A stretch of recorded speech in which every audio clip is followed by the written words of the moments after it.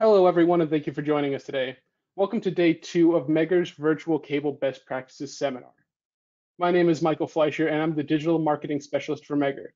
I'll be acting as the moderator for today's presentations and supporting you on any technical issues or questions for our presenters.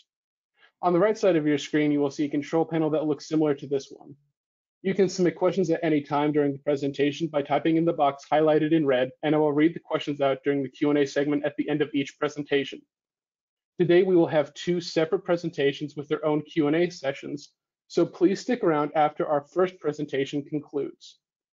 The presenters today are Marshall Bird, Cable Sales Manager, and Henning Oetjen, Product Manager for the cable products. Our panelist today to assist with the Q&A session is Robert Probst, Product Manager for Cable Products. All right, let's go ahead and get started with a brief overview of our seminar today. Thank you for joining us today, Marshall. Thank you. Welcome to the webinar. And I'm Marshall Bird, and so I will present a portion of today's best practice session. And then as Michael explained later, Henning Oetjen will also do part of the presentation. And before I jump into the agenda, I would just like to make a comment that we're going to cover a lot of material during this presentation. And because of the width of material, we won't necessarily go into great depth. But anything that we don't reach in detail, you can always reach out to us later and ask for a tailored, customized webinar presentation specifically for your needs. Well, let's go ahead and get started. Today's agenda, first, I'll talk a little bit about medium voltage cable types. We'll talk about the different types of construction and how this applies a little bit to cable fault locating. We'll look at common underground infrastructures, and this is important because different infrastructures require different techniques and different tools. We'll talk a little bit about cable fault failure mechanisms, how these underground cables can be damaged and how they can fail. And then we'll talk a little bit, a quick review of some of the common cable fault locating tools. And after this short introduction, then we'll hand off the presentation to Henning, and he'll dive into a little bit of detail on some three-phase industrial circuits, networks, branched manhole systems, and some of the tools and techniques specifically for those type of infrastructures. And then at the end of that, we'll have a question and answer session. And after the question and answer session, I'll pick back up and I'll go over some URD fault locating infrastructure, and again, some of the techniques and tools used. And then we'll finish up with a final question and answer session. So let's go ahead and get started. We'll look at medium voltage cables, and you'll notice medium voltage shielded cables. So what we're talking about for most of this presentation is a shielded cable. And the reason that's important is because many of the techniques that are used for fault locating are specific to shielded cables. And in the North American market, these shielded cables commonly come in at 15, 25, or 35 kV class ratings. And if we just basically go through the cable itself, we have a conductor, copper, aluminum, covered by an inner semicon, and then we have the main insulation. And the insulation could be EPR or XLPE. Those would be the common extruded insulations that we would see today, followed by an outer semicon, and then of course the shield, the neutral concentric itself, and then the jacket. And these medium voltage cables come in different construction types. We just talked about the single phase shielded medium voltage cable, but you could also have a 3-core conductor where one cable has 3 conductors in it, and each of those individual conductors has its own shield. And then if you look down at the bottom of the screen, you'll see a belted cable, It looks similar to the 3-core. We have 3 conductors, but there's only a single common shield. And when Henning goes into his presentation, he'll probably dive into a little bit more detail on these different construction types. And as mentioned, EPR and XLPE are common insulations that we see today, but there's still quite a bit of paper-lead insulated cables out there. And the reason I kind of highlight that with these 2 pictures is these cables have been around for a long time. They're still out there, and they do require some different techniques and troubleshooting applications versus the solid dielectric extruded cables. All right, let's look a little bit about, or talk a little bit about underground infrastructure. When I was preparing this presentation, I found this interesting drawing from back in the early 1900s. Shows an intersection. I believe this is in New York somewhere, Broadway and Fulton. But even back in 1890, there was extremely complex underground infrastructure. And of course, this has a huge bearing on the type of tools and techniques that we use. So if we look at underground infrastructure, we can kind of roughly break it into 2 different areas, what we would call, a networked, a branched, a manhole system. I commonly call these systems, downtown network systems, and they come in different flavors, but some of the things that are common in these type of systems is the complexity. A network, a branched, a manhole system. Here we have on the right-hand side, or excuse me, the left-hand side, a picture of a multiple conduits and cables. It can be a very complex environment.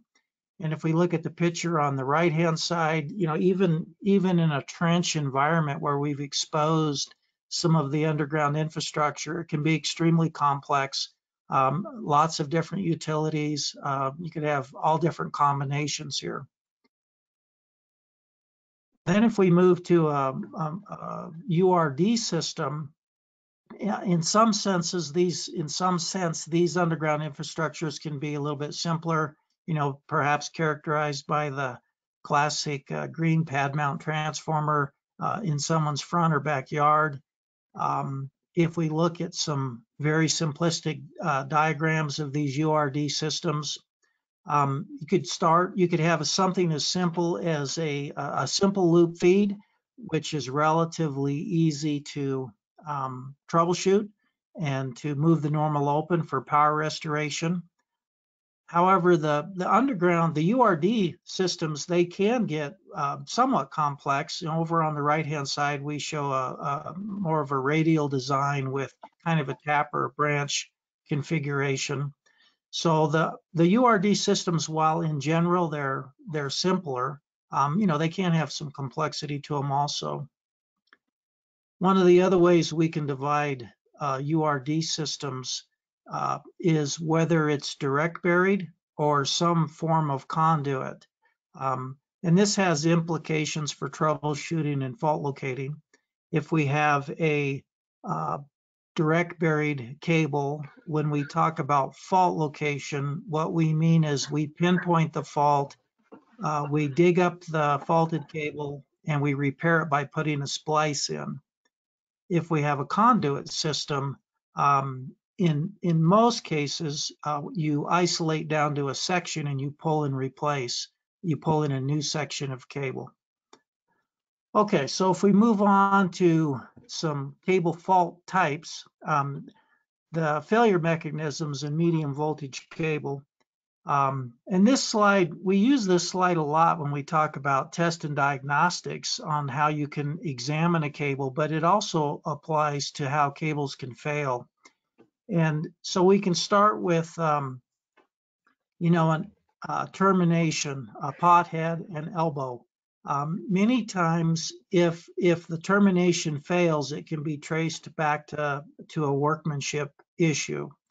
And if we look at joints or splices, kind of the same thing. When we take new cable and we put a splice in it, when we work on it, if the splice or termination isn't isn't assembled exactly to manufacturer's specs, we might introduce a weak spot in that termination or splice that will eventually lead to a fault.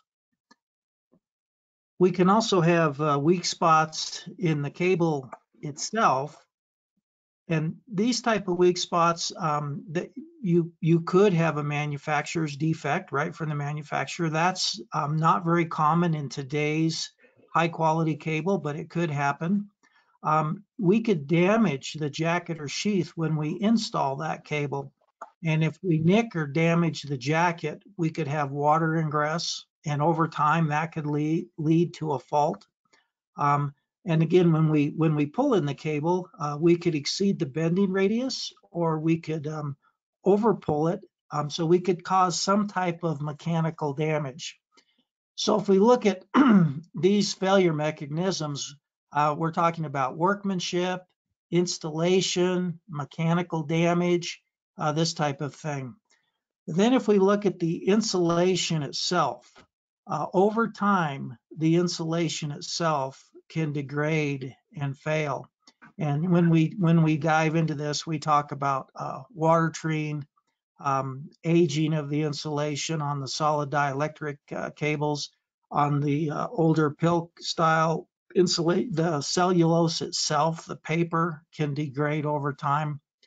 So long story short, there's all different ways that a cable can fail, many of them related to workmanship. And I guess just as a side note, we do use this same slide when we talk about test and diagnostics. And many of these types of failures, there is possibility to discover them with some type of test and diagnostics. So that does play a part in maintaining your cables. Okay, so if we move on to some equipment, one of the most common pieces of equipment that you would use in troubleshooting cables would simply be a cable locator, cable tracing, cable location. And in its simplest terms, you have a transmitter that injects a signal onto the cable, and then you can trace that signal in the ground with a receiver. And this helps to verify cable path, and that can be very important in a troubleshooting and fault locating scenario. Another important piece of auxiliary equipment, if you will, is the cable identifier. This device allows you to select a particular cable amongst many. So maybe you have an open trench with 3 cables, and that's what the top of the picture shows. And we can put a clamp, a sensor around each of those exposed cables, and one of them is going to have the signal that we're looking to identify that particular cable. If we look at cable thumpers, when most people think about cable fault locating, this is what they think about. They think about a thumper. And so this is kind of the core tool, if you will, that is commonly used for many types of fault location. And of course, thumpers come in all different sizes. Here we're showing some medium size to large systems. Over on the far right-hand side, we have a little baby thumper. And we'll talk some more about these thumpers. But one of the key things about thumpers today is when we start talking about fault locating sequences, some of these thumpers have built into them a fault locate sequence to help the operator move through and find the fault quickly and efficiently. And the earlier slide showed portable thumpers. There's versions of these that can also be mounted in a truck or trailer. The picture on the left-hand side shows a fairly large thumper mounted up into a trailer. You can see the radar up above it and a fairly long cable reel on the right-hand side.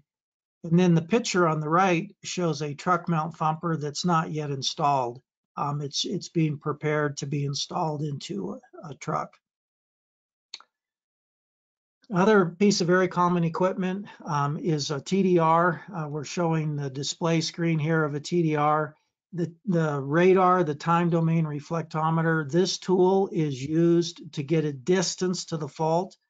a distance to the end of the cable. Sometimes you might get distances to splices or transformers, but basically this is your, excuse me, this is your distance device to help you identify, to pre-locate where the fault is down the cable path.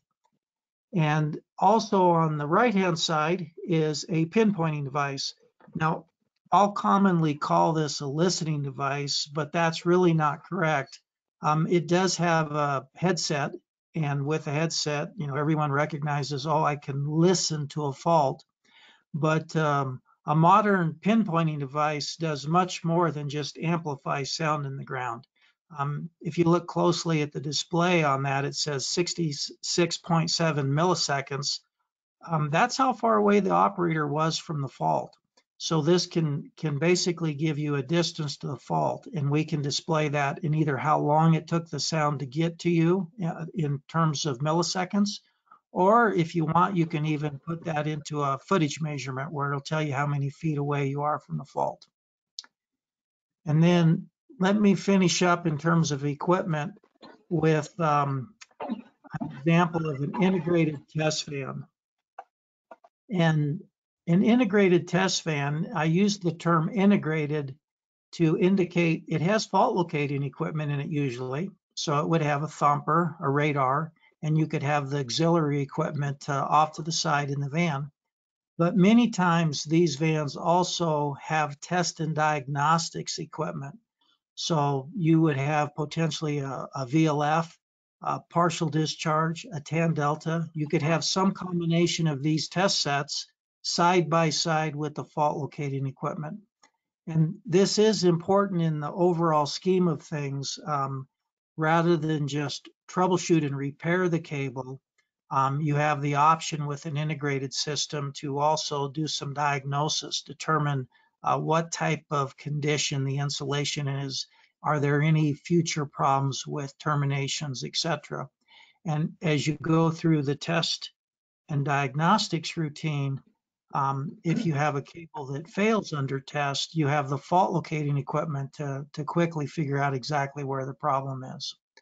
Okay, so that's just a quick review of the equipment, and I'm going to pause here and we're going to switch it over to Henning's presentation where he's going to dive in a little bit further on the underground infrastructure.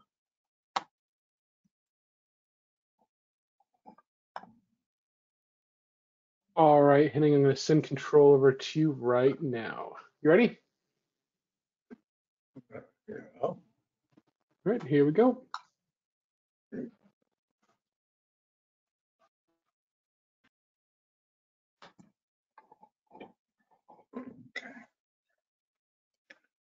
Okay.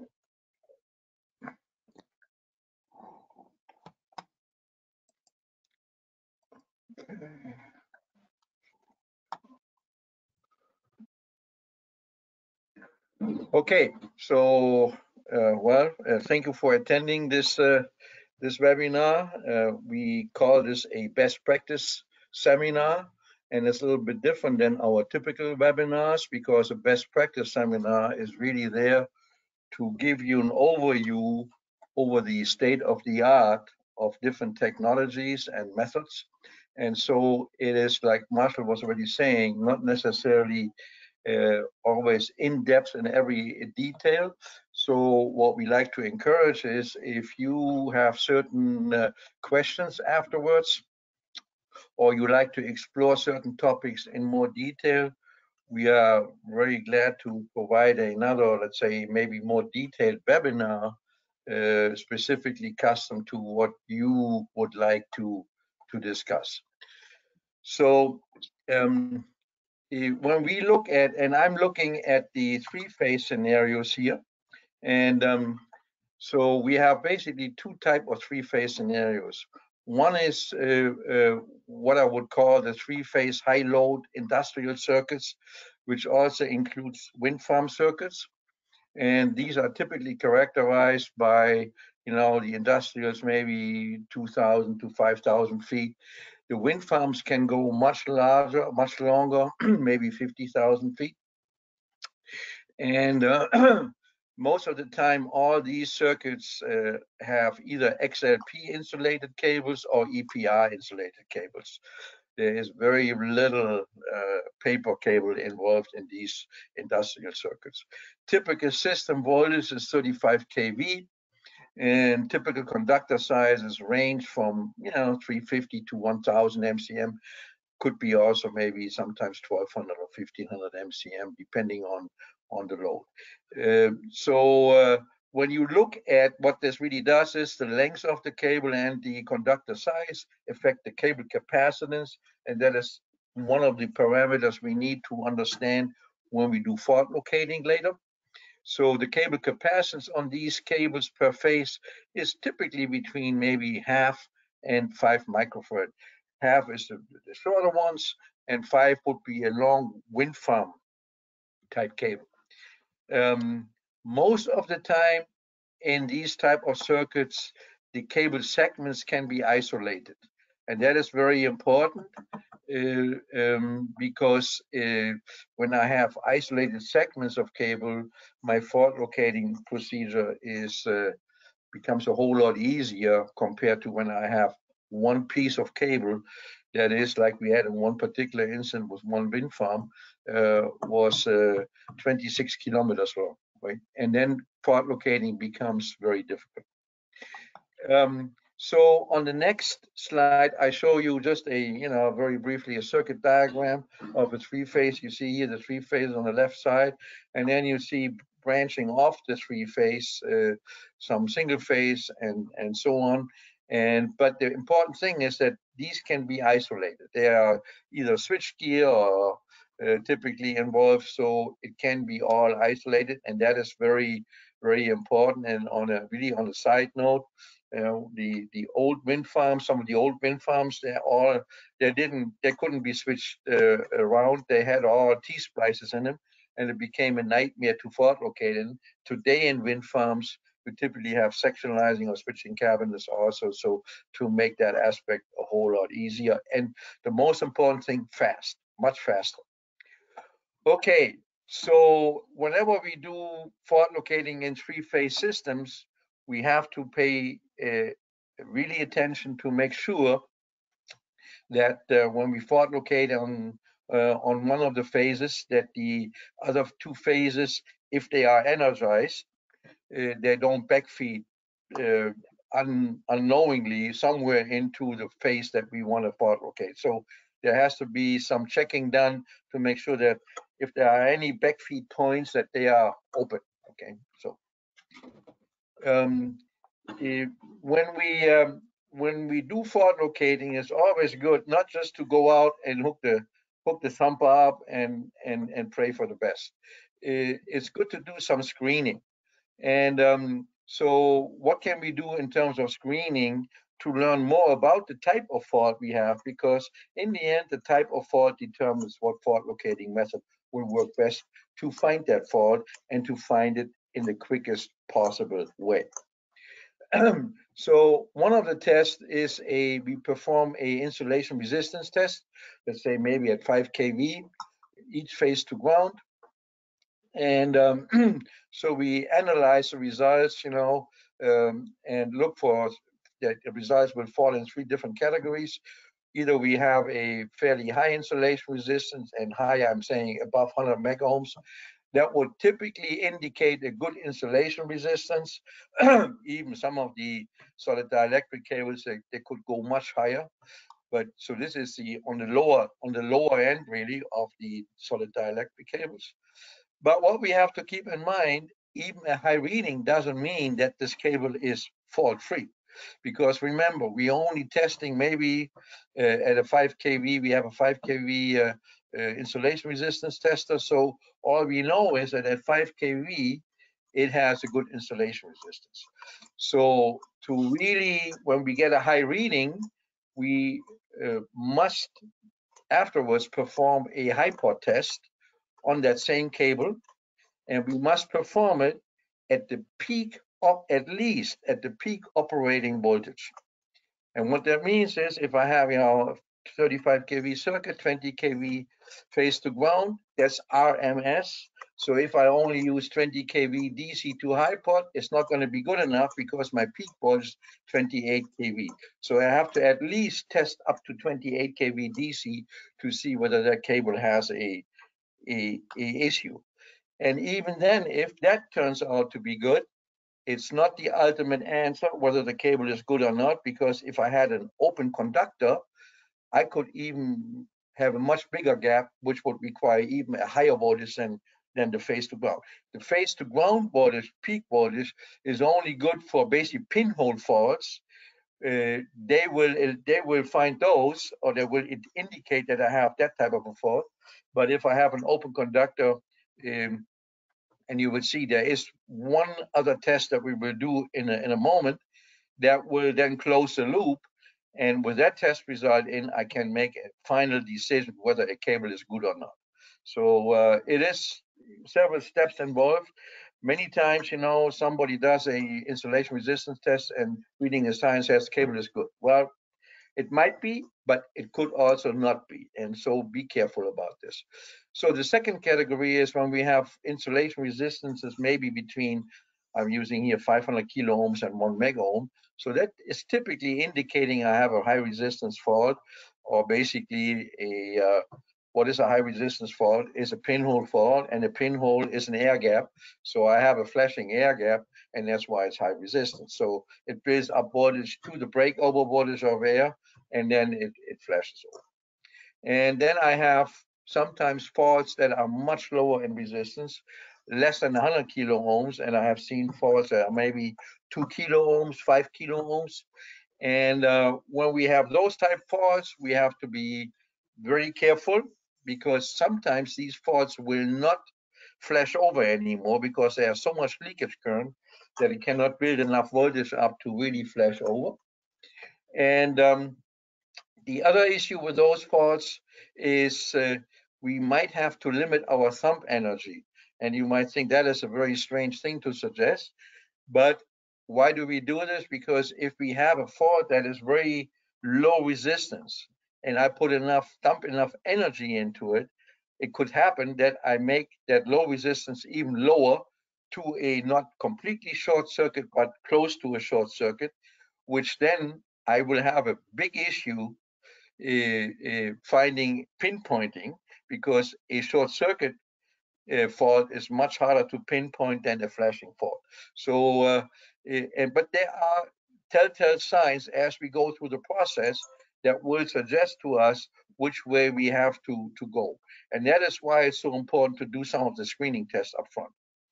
Okay, so what I also can do is I can use the TDR, and you heard Marshall was saying the TDR is a distance meter, and that is what many people see as the benefit of a TDR, and that is certainly the case.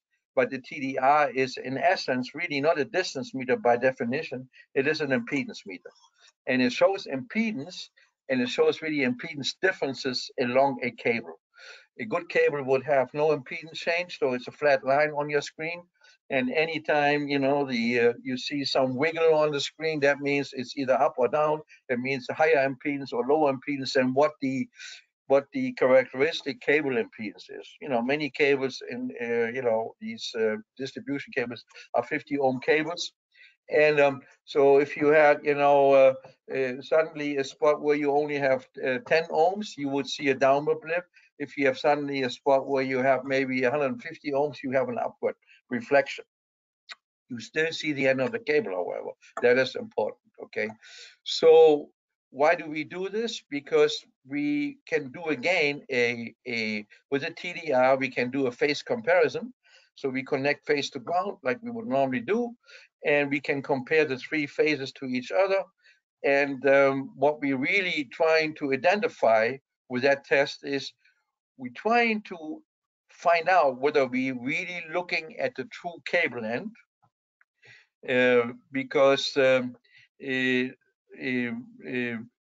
that can be verified. We can do a absolute positive test to make sure we can see the cable end, because that excludes the other two possible findings, a short circuit and an open circuit. If we see the cable end, then we cannot have a short circuit and we cannot have an open circuit. If we do not, we cannot verify the cable end, then we might have a short circuit or an open circuit in the cable. And the distance to those is where that short or open circuit is located, which means there shouldn't be a open or short circuit in any of these cables. That means most likely that's where a fault is, okay?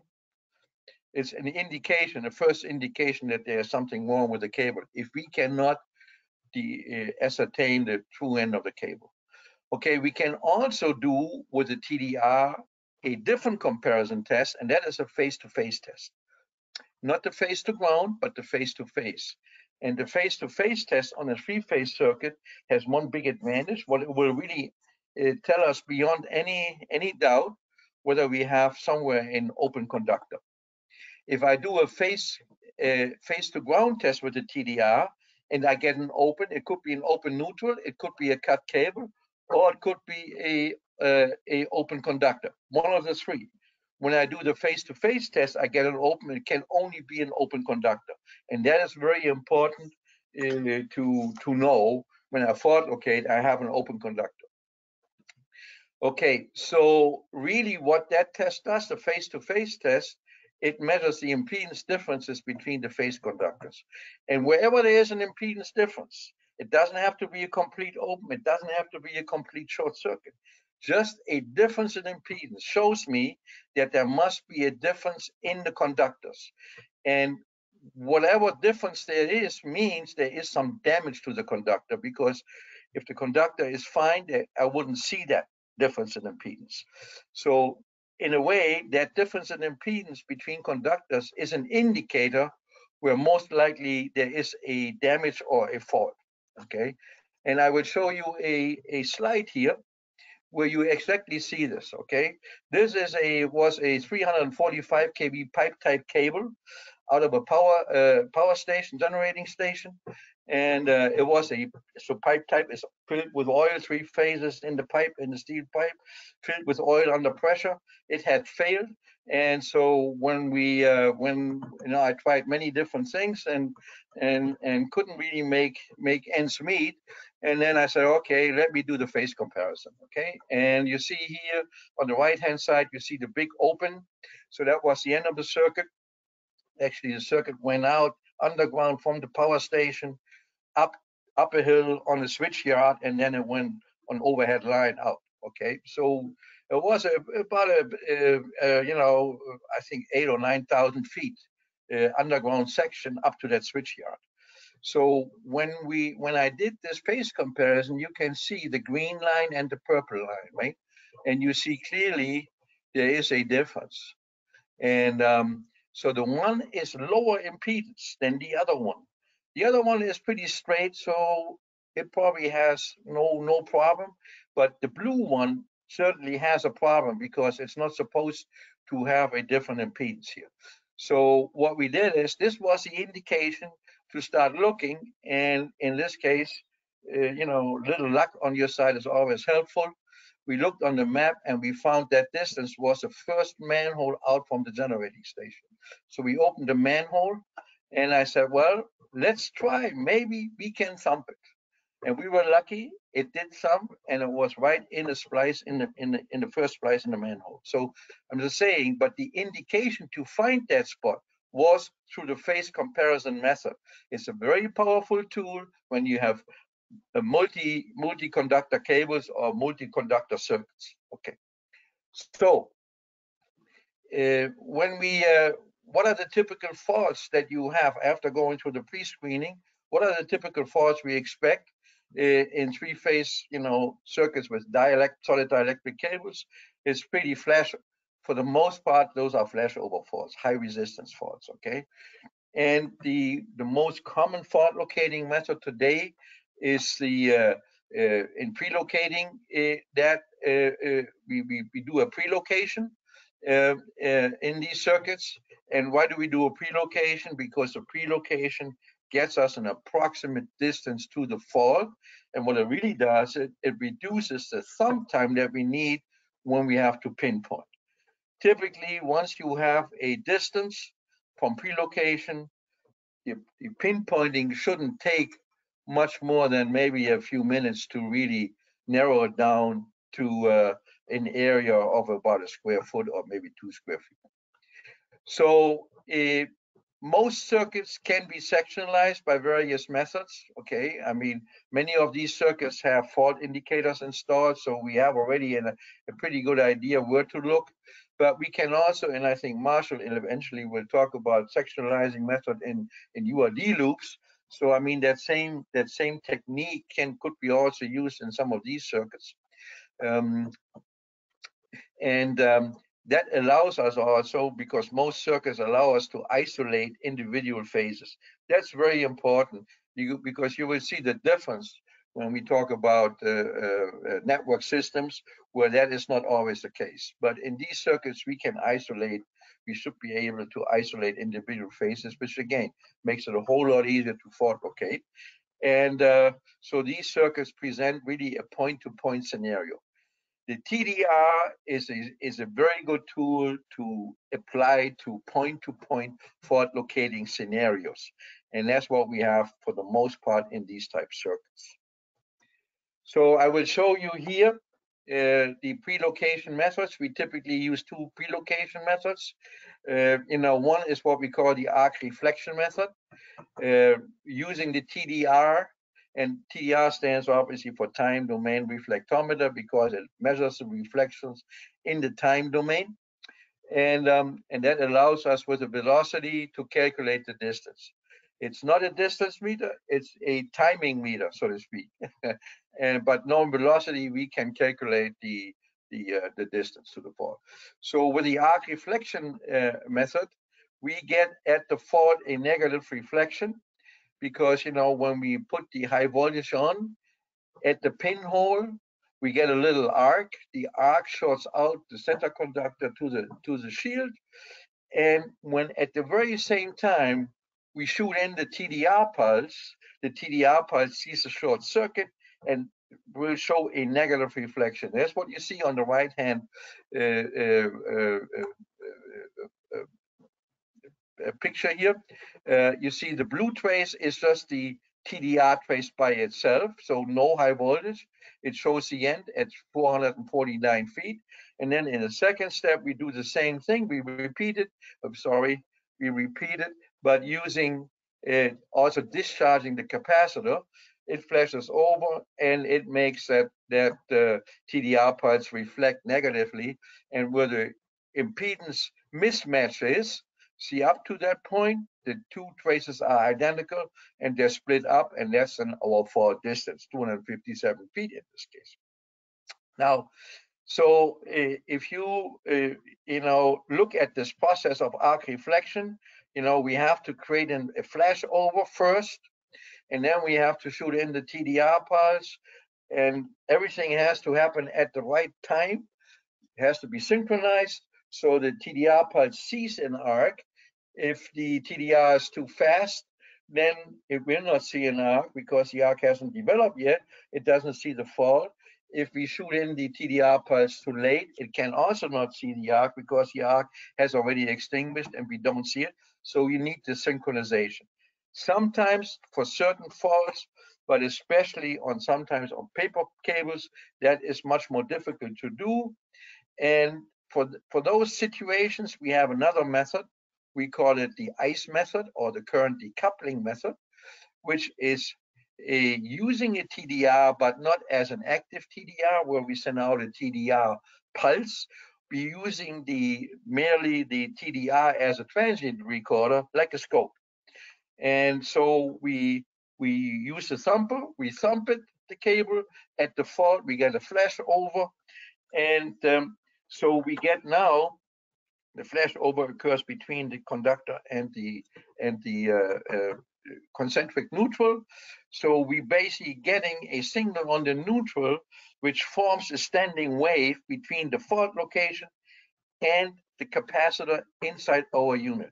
And you can see on the left-hand side, you see it is this curve. It's pretty much like looks like a sinusoidal curve, but it's a curve that has repeated peaks in it, and the peaks all have the same distance, and the fault distance equals the peak distance. So we see here we have 735 feet, but like I said, because it's a standing wave between the fault and the capacitor inside the unit, we will have to subtract the test lead from that distance. If we have a 100-foot test lead, that means that fault is 635 feet out. So these are the two basic methods to do a pre-location for flashing faults. That's very important to understand.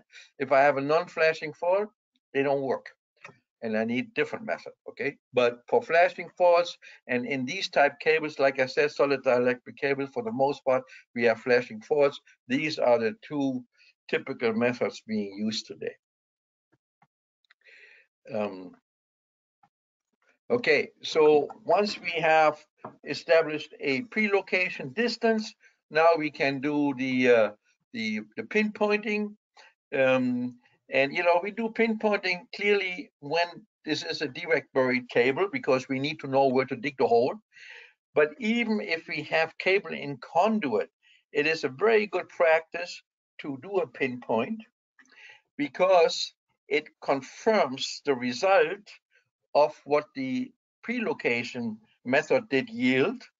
And because I have, like Marshall was saying, typically I have to cut the cable, and I don't want to cut the wrong cable segment. So it's always good if you have a chance to verify a pre-location result with a pinpointing result. It's a very good practice, regardless whether in conduit or not in conduit or direct bury. So in this case, Marshall was already mentioning a little bit. What we strongly advocate as the best pinpointing method really is what we call the coincidence method, and we call it in a more common term lightning and thunder. And you all can relate to this very easily, because when you're in a lightning storm, you see the lightning, you start counting 21, 22, 23, 24, 25. You hear the thunder, you stop, and you say, okay, so it's 5 seconds divided by 5. That means it's 1 mile away. That's how this method works. So it basically measures the time for the sound to get to you, because the thunder, or in our case, when we fault locate, the electromagnetic pulse from the flashover will travel with the speed of light. We cannot even measure this. But we can measure the speed it takes, or not the speed, but the time it takes for the sound to get to us. And so you can say this type of pinpointer is like a stopwatch. If you look at this gentleman down here on the far left side, where he says 66.9 milliseconds. So he has a stopwatch, and it has two sensors, an electromagnetic sensor and an acoustic sensor. And when it picks up the electromagnetic pulse, it starts the stopwatch. And when it picks up the acoustic, it stops the stopwatch, and it gives you the timing. And as he moves closer to the fault, obviously the time gets lower. So that's the indication in which direction you have to move. You have to move in the direction of lower numbers. And once you over the fault, you at the lowest number. And once you pass the fault, you see numbers go up again. It's a very simple principle, but it's a very excellent principle, because it doesn't rely purely on the sound. Whenever you rely only on the sound, there are many things that can go wrong, and it's not a very efficient method to just acoustically try to locate a fault. So with that, I like to switch now my presentation and go to the 3-phase downtown branch network circuits. And again, a couple parameters of them: 5 to 20,000 feet, sometimes 40,000 feet. We're working with one customer has 100,000 feet, but that's out of the ordinary, right? But most of these circuits are in that range. And originally, because these downtown systems, they are the oldest systems. They are much older than any URD system, because they go back to the end of the or early 19th century, right? So they are really old systems. And because of their really old systems, they have many times still paper cable in them. And when you have paper cables, Marshall mentioned already, there are two types of paper cable, belted and unbelted. So the reality is, in many of these systems, you have a mix of cables. You have old paper, it could be belted, unbelted, or both. And you could have spliced in with EPR and XLP. So you have really a mix of different type of installations. And that's important to understand. And then we have conductor sizes typically. Let me just.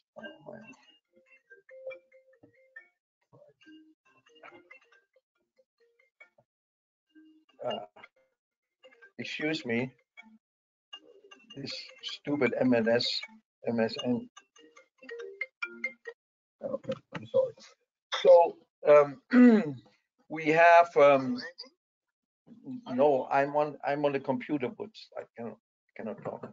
Okay, so we have in these systems, like I say, a mix of different type cables, and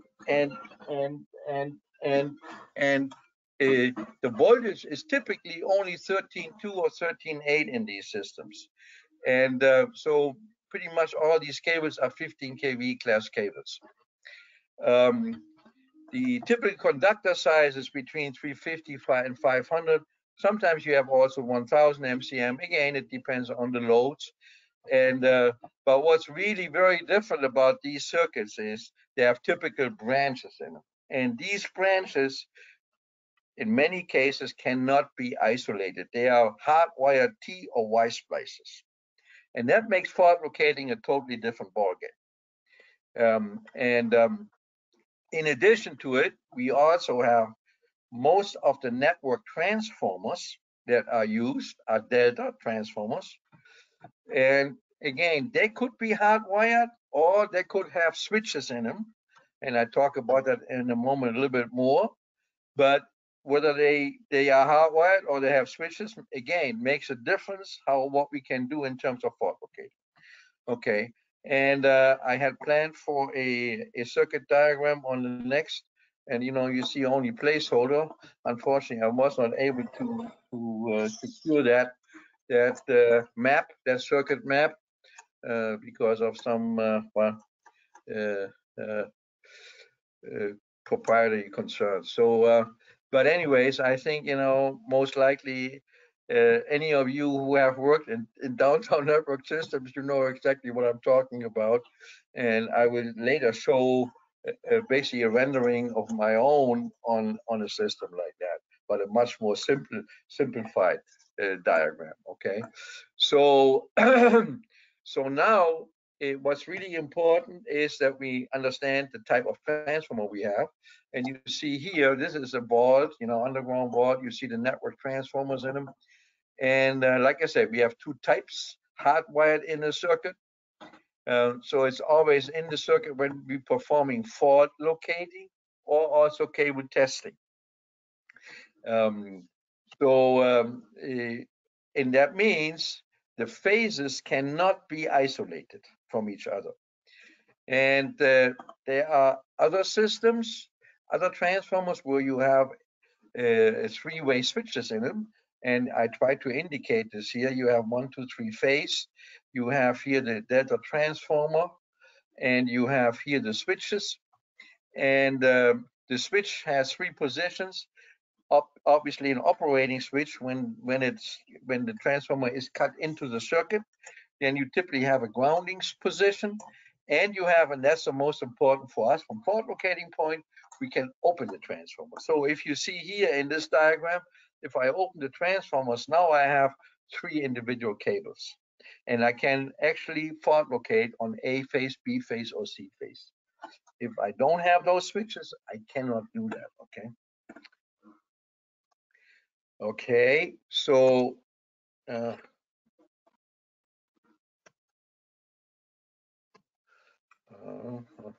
interesting. Why isn't it moving? Okay, now it's moving. Okay. All right. So we need to apply some general considerations when we do fault locating on three-phase branch networks. Okay. One of the things is very important. When I say always, I never say always, but for the most part, you always want to start at the substation to fault locate, because that is from where the circuit was fed when it failed. So we need to look at the entire circuit from the substation going out to the multiple ends in that circuit, because a branch network system has probably, I don't know, 40, 50 ends basically, right? So another thing that's very important, all network protectors must be open, must be confirmed open, because I cannot have feedback from network transformers to the circuit I wanna fault locate in. Most of the time today that is done via SCADA operations. So in the old days, one had to go out to every transformer and make sure that the network protector actually opened. Okay. Then I have to look at, the from going out from the substation. I normally have like what we call a substation getaway, and that can be a cable that could run, maybe from a couple hundred feet, but could also be maybe 1,000, 2,000 feet to the first, let's say, either branch point or to the first network transformer. So it makes sense to look at that section differently, because that is a true point-to-point fault locate. And so I can use the same methods that we just described on the industrial type circuits. And that's the benefit of using a TDR for that portion of the network. And you have two possible outcomes. Either you find a fault in that section, then you home free, very good, and it didn't take much time to find it, or there is no fault in it, and that means you can exclude it. You don't have to pay any more attention to that long section of cable, and you can move on to the real branch part of the network. So that's, if the fault is in that branch network part, the TDR-based methods are useless. And why they're useless? Because, like I said before, the TDR is an impedance measuring device, so it measures impedance changes. Now you can see in a network, I have a lot of splices, and I have transformer terminations. I have all this stuff in, and every time this is associated with an impedance change. So I have a jungle of impedance changes, and because every impedance change really constitutes a reflection of part of the radar energy. That means if I have enough of those impedance changes and reflections, my radar pulse is running out of steam and I don't see anything anymore. So that's why typically we say in a branch network that the benefit of the TDR is very, very limited. I always say, maybe in 20% you're lucky, because if you just happen to have the fault pretty close to where your connection point is, you will see the fault. But this is not a method that is typically used. On the other side, to just try it takes you maybe 2 minutes to see whether you see something that looks meaningful. If it doesn't, you move on and you do whatever you do normally. Okay, so there's nothing lost. There's only something to be gained, because if you see the fault, the time savings is tremendous compared to a traditional fault locate in a branch network. Okay, so also what's important to recognize in these type of networks, we don't need to know the exact fault distance, because we're looking for the faulted cable segment between two manholes. So the distance is not that critical, and so what's also important is, obviously, if we can switch the transformers in that open position, we should always try to do that, because that allows us to isolate individual phases in the system. I just talked to a customer a couple of months ago, and they used to do that all the time, which made their fault locating very efficient, but at the expense of the time to make sure that the transformers were in an open position. And because they had a fairly old system, they had to basically go to every transformer and manually check that this happened. So management in the end decided it's too much of a time loss of time. So we better off leaving transformers in and trying first to see, and only if we cannot find it, then we might have to do that step. So, there's always a compromise. It's always depending on what the specific situation is, what is the best solution. One other point that's really very important and sometimes gets a little forgotten is the bonding in these network circuits. In the old days, in every manhole where you had a splice, you had a grounding rod, everything was bonded, was perfect. Today, in many cases, there are no grounding rods anymore in the manholes, or they're abandoned or not replaced because they're so old. But why is bonding important? Because the method we will use looks for basically a current signal, electromagnetic signal. And if we don't have good bonding, what could happen theoretically, just to make the point, is you're sending a pulse out, it flashes over, and that same pulse comes back on the very same cable. So you have a pulse in one direction and a return pulse in the opposite direction. And when you measure the signal, you measure the difference between the two, and there is no difference, and you measure nothing. Now, you always will measure a little bit, but you can see it could be that you measure a very low signal, which makes it very, very difficult. So the better the bonding in the system, you eliminate this issue. And some of you might have used there's a unit in the market, it's a very nice unit. It's called the X35. It's an above the ground underground meter. You don't have to open manholes. You can pick up this electromagnetic pulse above the ground. But you can see that makes it very nice and convenient. You don't have to go in manholes. You don't have to pump manholes out and to do all this good stuff. But because you do it above the ground, the signal is already reduced. So you need a very high sensitivity signal unit, to pick the signal up. Now, if you have a poor signal, it could be that the unit won't pick up anything. And that's what I hear sometimes. People say, well, we use it, sometimes it works and sometimes it doesn't work. That is a clear indication of the bonding condition in your circuit. So I just want to point that out. It's not, it's not equipment. Every piece of equipment has limitations, and it's designed for certain things to do. Okay, so what is another screening test now? After we going through some of the considerations, what is a screening test we can do? Again, we can do a insulation resistance test just to get a feel for the insulation resistance, because really when we have a fault, typically we expect to get a low reading or a lower reading than a good cable has.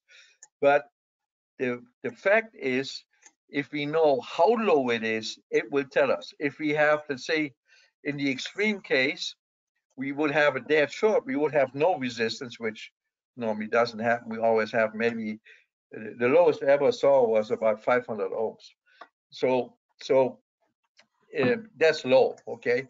But if you have a high reading, that means you have a good chance to get a flashing fault, okay? So, and the same things apply if you have a really low resistance fault.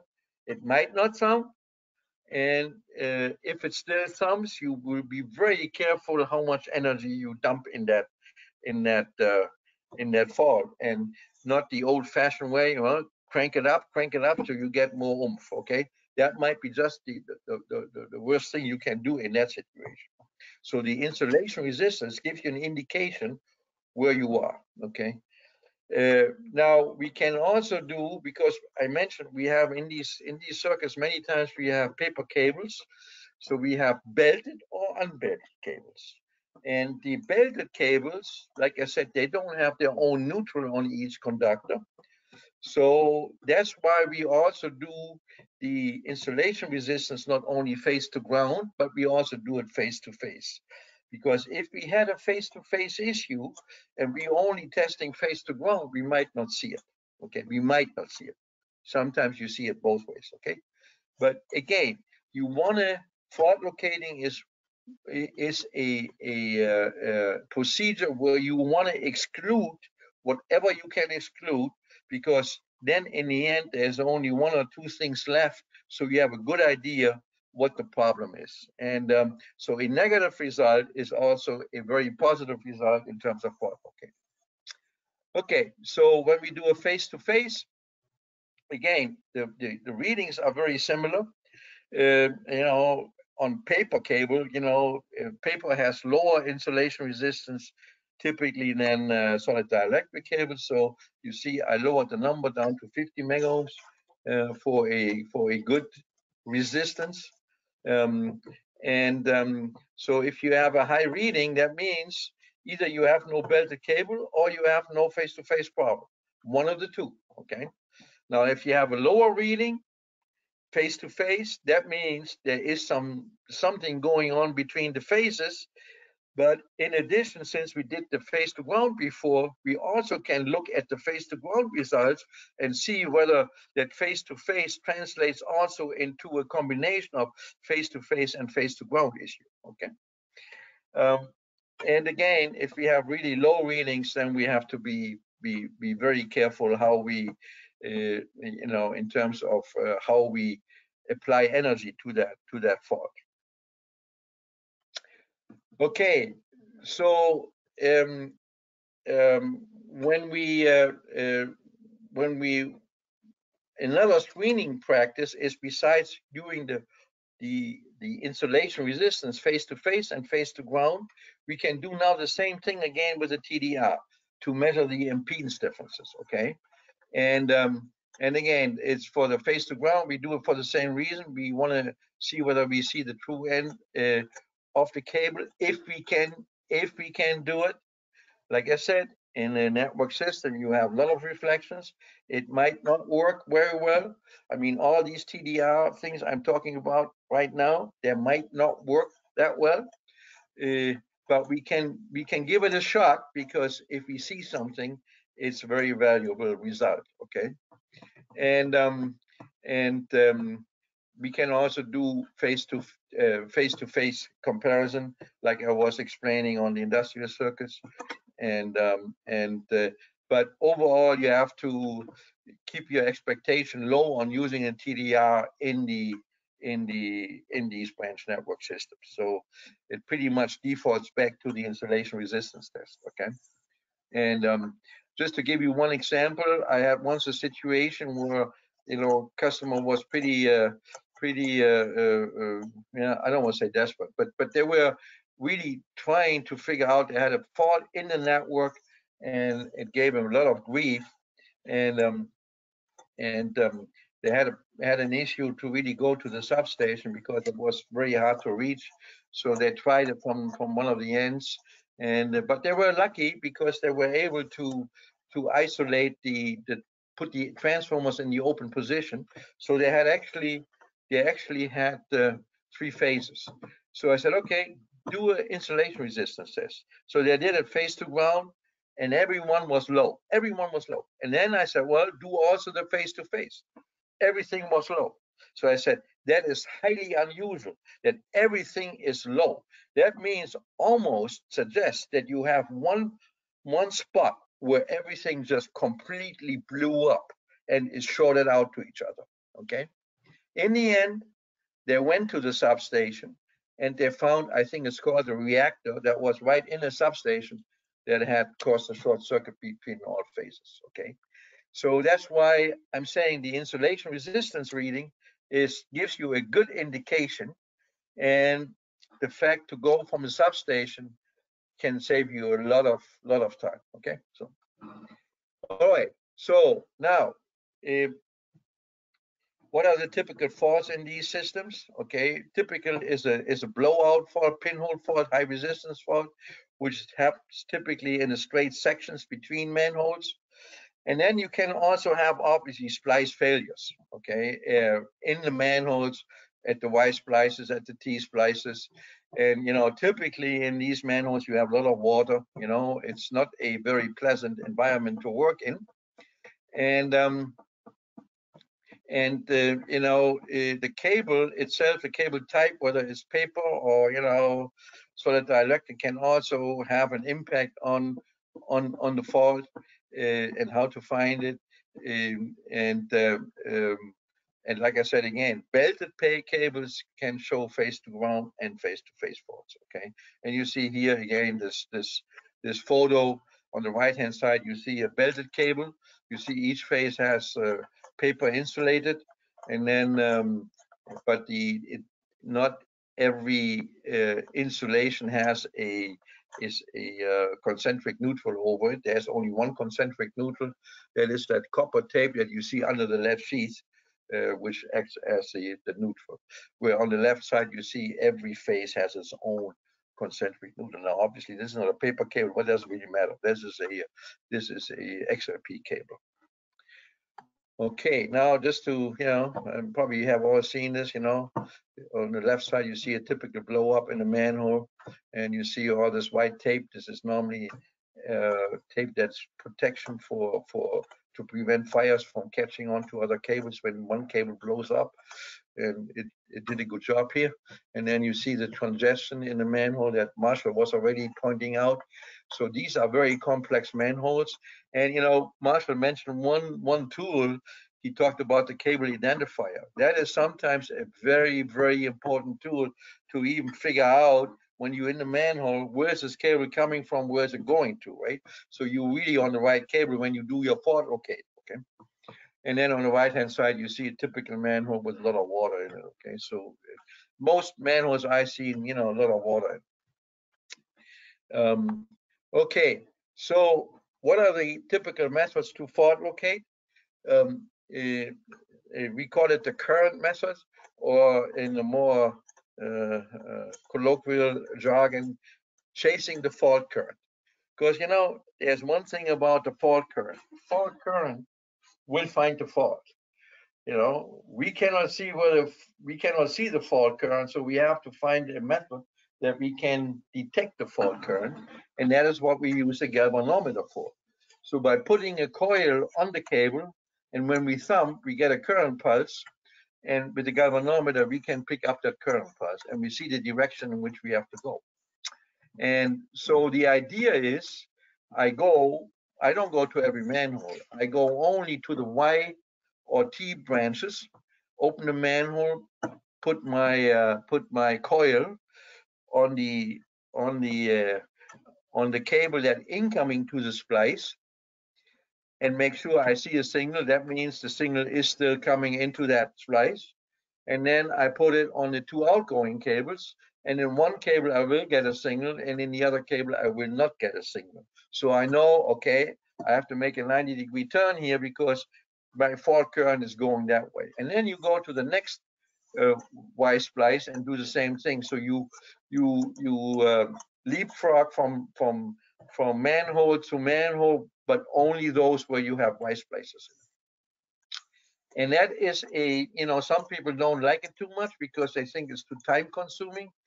But I would say this, from what I have seen is, on average, you save time doing it. There might be sometimes you get really lucky and you can hear a fault with the second method that I call here out as the acoustic method. You can, I will not deny that. But many times I have seen the opposite, where you cannot pick a good acoustic signal up and you just scrambling and cannot make ends meet. So this method to chase the fault current is a systematic approach that will get you to the fault. So let's talk about that. And the good thing is it works for flashing faults or non-flashing faults. Even if I had a short circuit somewhere, when I put my thumb on, that current still goes through the cable. I still can pick that signal up. Okay, very, very important, because the acoustic method If I don't have a flashing fault, I hear nothing. So I can forget about it. Aside from the fact that it's sometimes very hard to locate the acoustic signal. You know, people go down in the manhole, they listen in the conduit, they try to really do all kinds of things. It's not a very, it's a hit and miss approach. I have to say that way. And it's not systematic approach, okay? And it works only on flashing faults. And like I say, the TDR method for the most part is not applicable, but I always say try it first, because you can do low voltage TDR gives you impedance differences between phases, which, like in the example I showed you, gave me the indication where to look for the fault, which is very powerful. Or basically low voltage means it's non-flashing faults. Or if I do arc reflection, I can do flashing faults. But again, you know, arc reflection is very, very difficult to do on these systems. So these are the three methods. And here's, you know, my network diagram, and you can see there are quite a number of manholes in it and branches in it, and you can see the fault is there on the lower side between the two last manholes, and you can see the red framed manholes are the ones I have to analyze to see where my fault current is going. Okay. And so that is a way. It is very, very straightforward, and I get a good, even if I have the bonding is not so well, I still get a good signal because I measure the signal right at the cable. I have to put the coil onto the cable, which is on the other side the disadvantage, because I have to open the manhole, and typically I have to pump the manhole out, which can create some other issues. Okay, so that is the method to really the best method in terms of a systematic approach to find the fault. Okay, and you see here, you know, two different devices, and you see the coil here. You know, this is a device. It's we call it impulse detector, which picks up the you know, the signal, and this is a coil, and you put it on the cable. This, you can adjust the gain on this, and on the right hand side you see the coil. This is purely a galvanometer, no battery unit. It's purely a galvanometer instrument that doesn't need any power, and you see what they call the tick on the needle, and you know which direction you go. It's the same on this one. Now, if I can gain up the signal, I can see a larger swing, but it's very dangerous, because if you change the gain as you go further out away from the location where you connected, you can create big issues for you that you're chasing the false signal. Okay, so typically we say once you set the gain at where your thumper is connected with the unit in the left, then you do not touch the gain anymore. Okay, because it just makes a small signal is better than the wrong signal. Okay, so all right, one other quick aspect of thumping and energy and noise and all these good things. You know, many of the old thumpers network thumpers were single stage thumpers. Many of them had a rating of 25 kV surging, and you know, there might be 7,500 joule. And you can see this. This is a curve that is this blue diamond shape you see here. It's 7,500 joule at 25 kV. But you also see when you talk to people in the old networks, what voltage do you thump at? Normally people say, well, I don't want to really go much beyond 10 kV because it's only 13.8 and it's old, and you know, I'm concerned I thump this cable to death, because you might have to thump longer time, right? Because it will take some time to fault locate, you know, using this method. So, and you can see if I go down in voltage, I go to 10 kV, how many joules do I have left? Maybe 1,200 joules, right? So that's a big cry away from the 7,500 joules that the nameplate says. So 1,200 joules is much less. It's much less noise than what I would get at 7,500. But I cannot use 7,500 because it'll destroy my cable, right? So that's the old saying, you know, the surgery was very successful, but the patient is dead now, right? So we don't want to do this with network cables.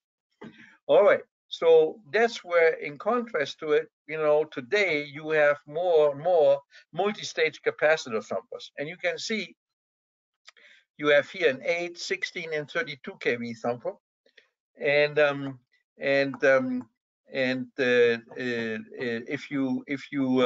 if you look at that, you see we have absolute less energy than at the 7,500 joule from that thumper, but we have 3,500 joule. But you can see we have 3,500 joule at 4 kV, 8 kV, and 16 kV and 32 kV, right?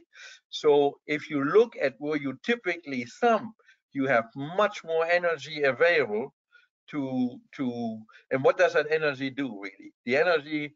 More energy typically makes a louder bang, gives you a better fault image if you can do arc reflection, and it gives you also a better indication on your galvanometer. It gives you more of a tick. And why does it give you more of a tick? The energy, you can say, you know, is the same, but why does it make a difference whether I have, let's say, 3,500 joules at 16 kV or 3,500 joules at, let's say, in this case, I'm using the 4 kV? Because when you go to the next slide, that explains it. It's, you know, it's energy. The energy is the same, but if the voltage changes, something else has to change. Energy is watt seconds. Energy, watt seconds means volts, amps, seconds. It's like your kilowatt hours you buy from the utility, right? So it's electric power times time. Okay, and what the difference is, even the energy is the same, the time that the power flows is longer at the lower voltage. You can see here, if I go 8 kV at 3,500 joule, I have 4.5 microseconds. And if I go with the big thumper, the big old thumper, 7,500, and I go to 8 kV, I have only 0.96 microseconds. So the flow of that energy is much, much shorter, and the energy is actually much less, okay? So that is why a multi-stage thumper is normally advantageous to be used in these applications, because I can better adjust the energy that I want to apply to a safe voltage to operate in my network system. Okay, so maybe as a finishing slide, you know, these are general performance recommendations for fault locating equipment for three-phase circuits, whether industrial or network type systems.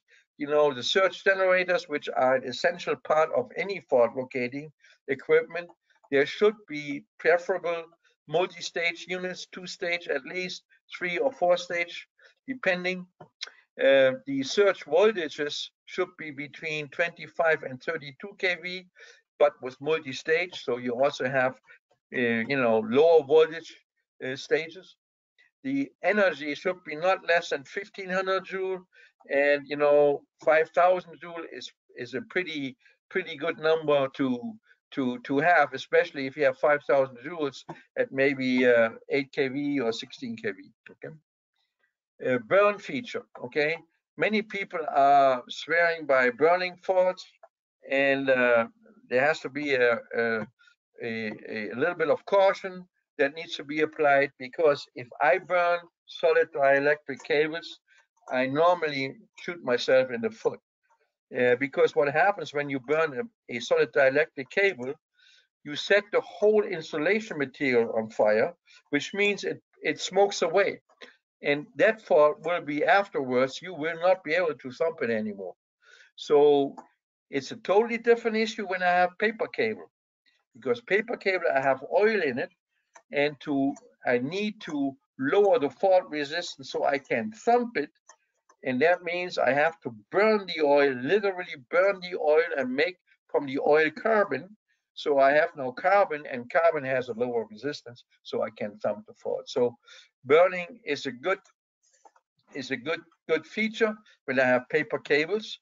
And like I was saying before, it all comes together when I have a mixed cable circuit in a network, and I do the high pot because I get a high insulation resistance. I said you have to do a high pot, and if I get a high pot where it fails maybe 20 kV, that is not a plastic cable. That is, or not a solid dielectric cable. That is in the paper section.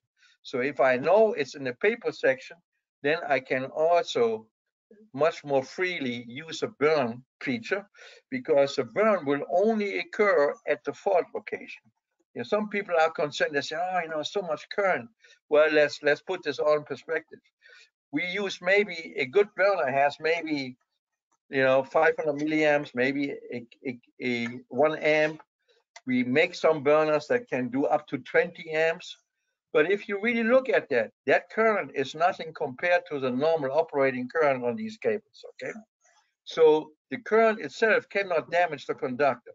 But when you have a low resistance fault, it will do a lot of damage there, okay? And that's the whole intention. It should condition the fault so I can thump it, okay? All right, so going on here, moving on, when we go to the fault locating itself, to the pre-location, it's very clear an inductive type arm filter is absolutely preferable over a resistive type filter, because any resistive type filter will suck out the energy that the thumper provides. So I use a big thumper with a lot of energy, and then I put a resistive filter in, so I'm defeating my purpose. So it should be a inductive type filter. If I use a TDR, and like I say, I would always recommend in a network fault locating system to have a TDR. In industrial systems, you need it anyways for pre-location, but it should have a range between 25,000 and 100,000 feet, okay? And it should have a very simple phase comparison feature built in, not one where you have to, store and recall and overlap and do all this. Whenever you make it too complicated, people will not use these type of features. Even they're good features, but they're too complicated. And then last but not least, you need a good pinpointing device. And it should be the combination of electromagnetic and acoustic coincidence technology that will give you the best results overall for pinpointing. So I think this was my last slide. So I think we will go to question and answer session. I'll take it from here. All right, wonderful. So Henning's knocked out his presentation for our first segment, so we're going to jump into our Q&A session. You guys have been throwing some great questions our way, and I want to jump into them as soon as possible. We have a lot to get through, so the first one I'm going to ask is going to be directed towards Robert Probst. Robert, is there any danger to the thumper equipment if the cable is too long?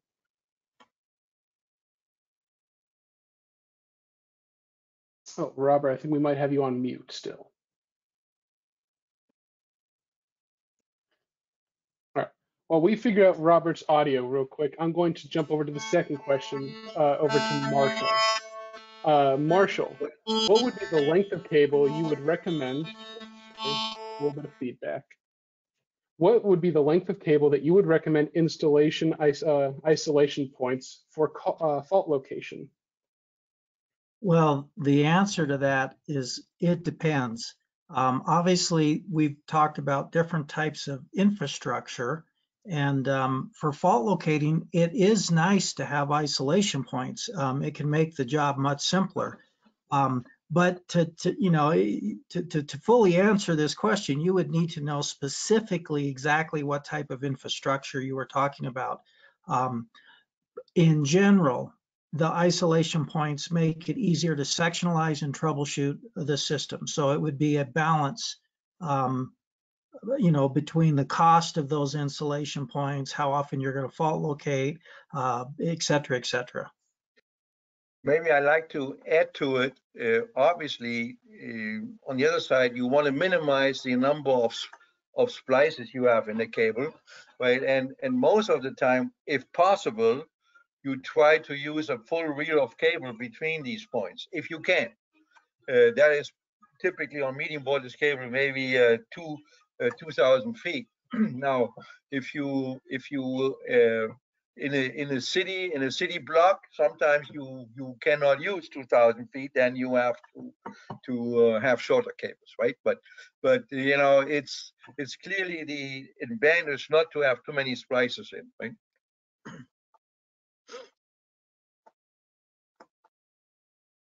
All right, perfect. Let's try and get Robert back on real quick. All right, Robert, you with us again? How about now? Wonderful, excellent. All right, rolling right in. Is there any danger to the thumper equipment if the cable is too long?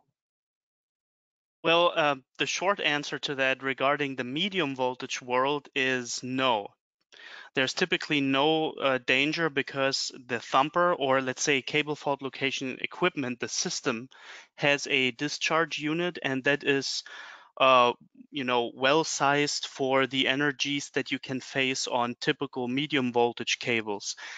Now, when the question is if the cable is too long, when we go into fairly long offshore cables and stuff like that, the energies can be substantial, and that is the reason why all of those systems are designed around a very special high power or even ultra high power discharge unit, which can handle that.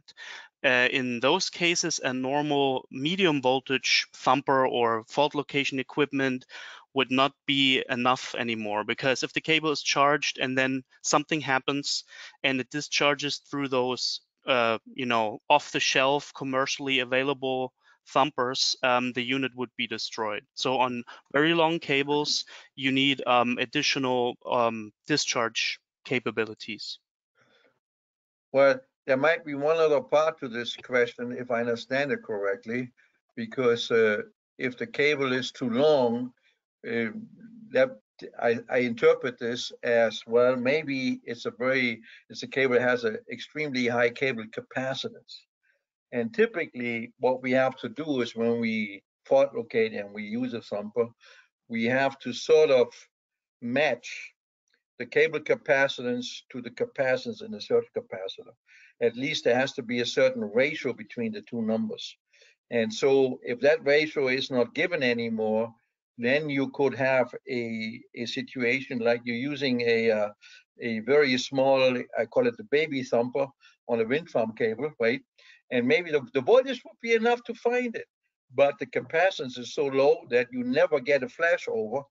And then it becomes a problem if people keep on trying to get a flashover, that what they're actually doing is they're charging the cable up a little bit more every time from the surge capacitor in the unit, put a little bit more energy in, a little bit more energy in, and eventually the whole unit will blow up because the cable discharges into the unit and blows it up. So that's what we do in our units now. We have a clear message that shows if that happens, if the unit doesn't discharge, it recognizes this and says, either you have to increase the voltage or you need a higher voltage thumper, one of the two things. But you don't want to keep thumping if you don't see a discharge.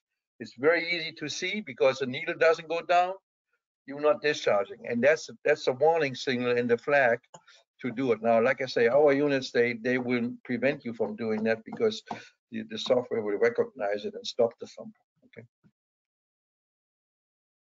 Thank you, Henning. Okay. Robert, what causes a difference in impedance values in the cable? Well, the impedance is mainly determined by geometry in this case. And so that means anything that is, kind of changing the geometry of the stuff that comes out of the factory, right? What is delivered on the reel. So you have the end terminations, splices, transformers, all of these things. But just to make this clear, I mean, in cable fault location, we're after impedance changes, okay? So don't confuse this with a value in ohms or something like that. We want to see the trace with the changes in impedance, and anything that has an effect on this geometry is kind of an impedance mismatch and will cause a reflection. And that reflection goes back to the radar, and then you can see it in the trace. So anything like, as I said, a splice, end terminations, if you have these Y-grounded single-phase transformers in these loop circuits that you have in North America, so all of that is an impedance change and will show up on the trace. Great. Thank you, Robert. Henning, can you provide an estimate of what % of faults cannot be detected with a 5 kV Megger test set when comparing three-phase measurements? I mean, that depends. Is that a, it depends also a little bit on the type of circuit. Is it a 13.2 circuit or is it a 35 kV circuit, right? I mean, on a 35 kV circuit, if I use a 5 kV unit, I think that's really on the low side, right? If I use it on the 13.2 circuit where I have 8.7 or 8.2 or whatever that number is, I think it's even a little less. I have a better chance to see it, but you cannot really.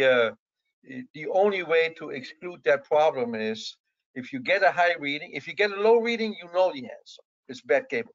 If you get a high reading, you have to do the high pot at the peak operating voltage. That is my best advice to you, because to try to estimate and guesstimate, you're just making fault locating a nightmare, I think. Thank you, Henning. Robert, what decay method is used for fault location? Okay, so the decay method is a so-called transient method, okay? So it does not rely on the TDR being an active measurement device. It's similar in nature to ICE, which, Henning also explained. So decay is used when you have faults that can where you're able to still charge the cable. That is one big difference between decay and ICE. So if the cable is chargeable, then decay can be applied. That excludes quite a few types of faults already, because if you cannot charge the cable anymore, then decay cannot be applied.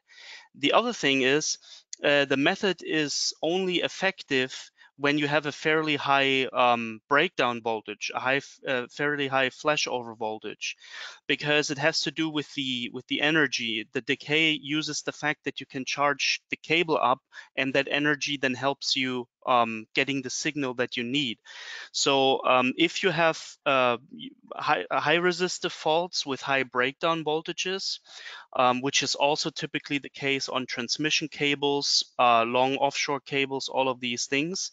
And on a more, let's say, equipment side, whenever your fault resistance, the breakdown voltage exceeds what your thumper, your cap discharge device can do, then you can try to use decay. We just recently had an example in Hamburg on a paper cable where the cap discharge did not go high enough, so we kind of made a workaround, and we got it to work with decay, because we would charge the cable, and the decay, because it uses the DC high pot, went higher, so we were able to still find the fault. Maybe if I just may add to this, you're basically using the cable as your thumper capacitor. That's what you do, and that's why you need to get enough charge into the cable, and you only get enough charge into the cable if you can go high enough in voltage. It's the old equation, energy equals half C times the voltage squared. So the voltage squared, you go high in voltage, you get quite a bit of energy into a cable. Let's say if you have a 69 kV cable, and so you have what is only 42 kV phase to ground. So it's probably on a higher cable. If you had a flashover voltage of, I don't know, 60 kV, you can see you can get a quite a bit of a substantial amount of energy in that cable if it flashes over at 59 kV, right? So, but if you have a cable you can only charge to 10 kV, you get no energy in that cable, so decay is totally useless. Okay. Great, good deal. I think we have time for one more question before we jump into the next presentation with Marshall. So, Henning, can we use phase comparison for low and high resistant faults? Well, a phase comparison you cannot use for low resistance fault. Yeah, depends how phase comparison between phases that have a difference in impedance. You can, okay, because you have a something to compare to.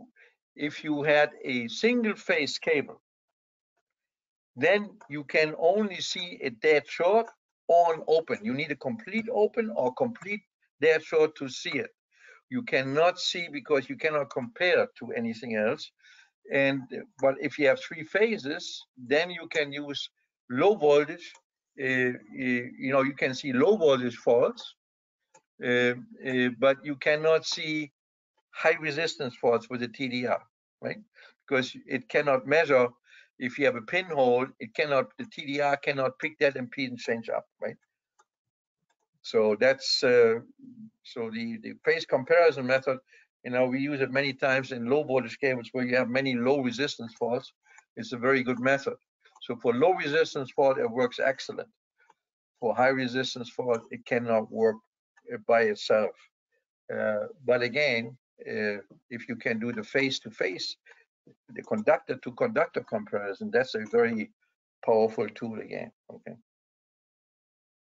All right, excellent. Marshall, are you ready to regain control for your presentation? Yes. All right, here we go.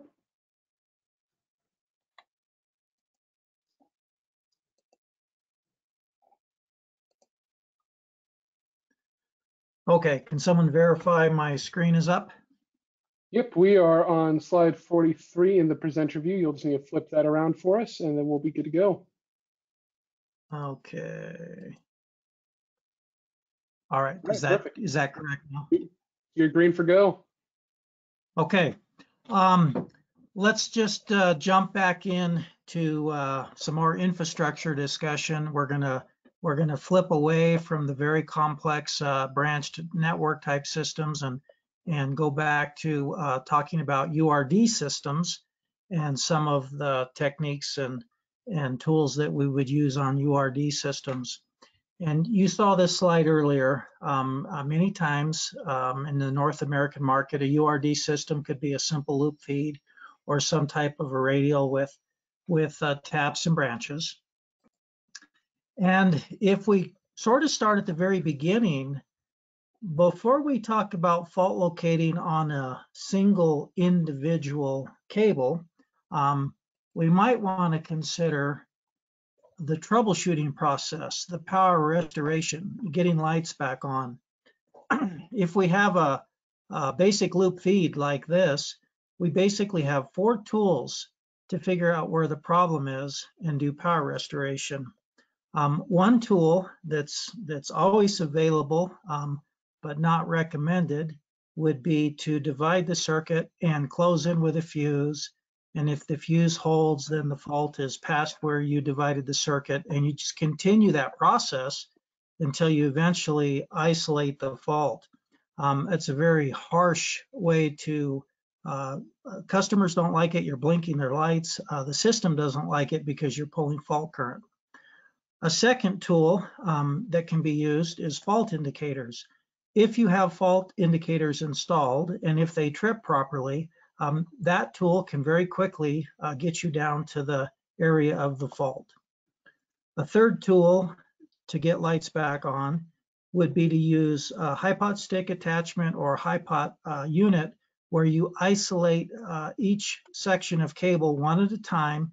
And in essence, you determine whether or not it does or doesn't hold voltage, and you continue that process till you find the one that doesn't hold voltage, and now you can isolate that and restore power. There is another way to do it. We're talking about cable fault locating equipment, But you can use the arc reflection method to look through this circuit and very quickly determine where the fault is. And if we look at an example of this, here's a case where we have 3 transformers as part of our circuit, and there's a fault between the second and third transformer. And if we connect a TDR to this circuit, down at the bottom of the picture, you can see the black line represents the low voltage TDR trace. And you'll notice how there's a reflection off of each transformer, and of course, a very strong upward blip reflection at 600 feet at the riser pole. Then if we take our thumper and we do an arc reflection shot where we put a single pulse of energy through this circuit to create an arc at the fault, we'll get a second trace, and you can see the dotted red line represents that second trace. And right where the red V shape is, right where the red trace separates from the black trace, that's the fault location. And even without any distances, at a quick glance at this, I can tell, oh, the fault appears to be between the second and third transformer. Now I can go to that location and verify. Now, this is very simplified diagram. You know, in actuality, the equipment that does this will put a distance on the end of the cable. It will put a distance at the fault, and will also show you distances to the transformers so that you can very quickly see where it's at. So when we talk about fault locating, there is this troubleshooting aspect to fault locating where we can use the arc reflection method to very quickly isolate and do power restoration. And then of course, once we've isolated, say this piece of cable between the first and the last transformer, although now that I look closer at my display here, I see it's labeled the opposite of what I said. If we isolate this cable between T1 and T2, if it was a direct buried cable, we would then fault locate, and where we would actually pinpoint the fault, the exact location. We would know where to dig a hole in the ground and splice and repair that cable. If it was a conduit, we would probably pull and replace it. Okay, so if we focus on the fault location itself, on an isolated cable, in other words, power's been restored, and we're out there working on a direct buried cable, we sort of have a series of steps that we can go through. And one of the steps that sometimes we don't do this, but if you skip this first step often enough, sooner or later it comes back to haunt you. But one of the things that you need to know is where the cable path is. At some point on this direct buried cable, you're going to walk out and listen for the fault and verify, pinpoint the fault. And if you don't know where the cable path is, or you think you do, but you're incorrect, you can lose a lot of time here. So we might consider this to be an optional step, but many times it's wise to do this first step. Then if we look at these next 3 steps, this is kind of the heart, the meat, if you will, of fault locating on a direct buried cable. The first step would be to do a breakdown test, and this is going to verify that we're working on a faulted cable. It's also going to tell us what the breakdown voltage of that specific cable is. And if we have a multiple capacitor, a multiple voltage range thumper, it helps us pick the correct voltage range so that we use enough, but not too much. Once we verified that we're working a faulted cable, oh, there's one other thing, is if you can't verify that you're working a faulted cable, the last thing you want to do is start thumping on a good cable. That would be similar to the problems that you would have on thumping on cable too long for the thumper. All that voltage then comes back into your thumper. You could damage a thumper by thumping into a good cable. So the breakdown test helps you avoid that particular issue also. The second step in the core fault locating process is to pre-locate. And this is where we're going to use the TDR to get a distance. And generally we're focusing on two distances: a distance to the end of the cable. This verifies that the radar signal gets clear to the far end. And then of course the fault distance. And again, this is usually done with the arc reflection method. I know Henning mentioned ICE. There was a mention of decay. There are other ways to get pre-location distances, but in the URD world, most of the fault location is going to be done with the arc reflection method. And that's why I call it a distance meter. Obviously it's an impedance measuring device, but what we're interested in is how far away the fault is. Once we've got the fault distance, then we're going to move to the pinpoint stage. And this is where we turn the thumper on in the cycle mode, and it's going to repetitively thump or make noise in the ground. And sometimes we can simply walk out the distance down the cable path and we can clearly hear the fault thumping in the ground. However, many times we need to use that listening device. And again, we've beat it to death, but the right listening device to use is one with the coincidence method, where you're combining an electromagnetic pulse with the acoustic signature. And between those two sensors, we can determine how far away we are from the fault. And then another potentially optional step would be the fifth one here, cable identification. Again, if we're working a simple single phase environment, we may not need to do cable identification, but even in a URD system, the cable identification can be extremely useful. Okay, so let's look a little bit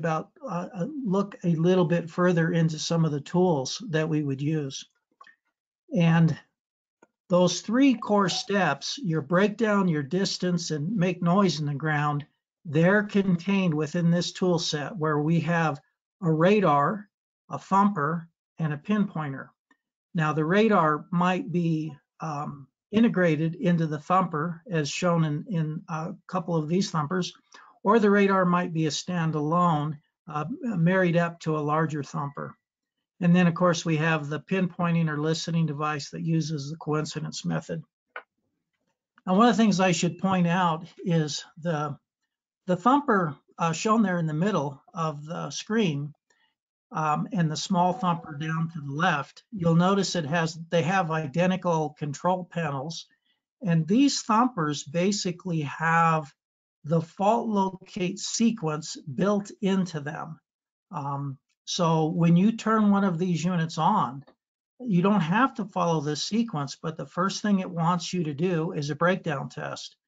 After you've verified you're working a faulted cable, a click of the button will automatically take the unit to the pre-location method, where it gives you the distance to the end, and then you give it permission to do an arc reflection shot, and now you have your fault distance.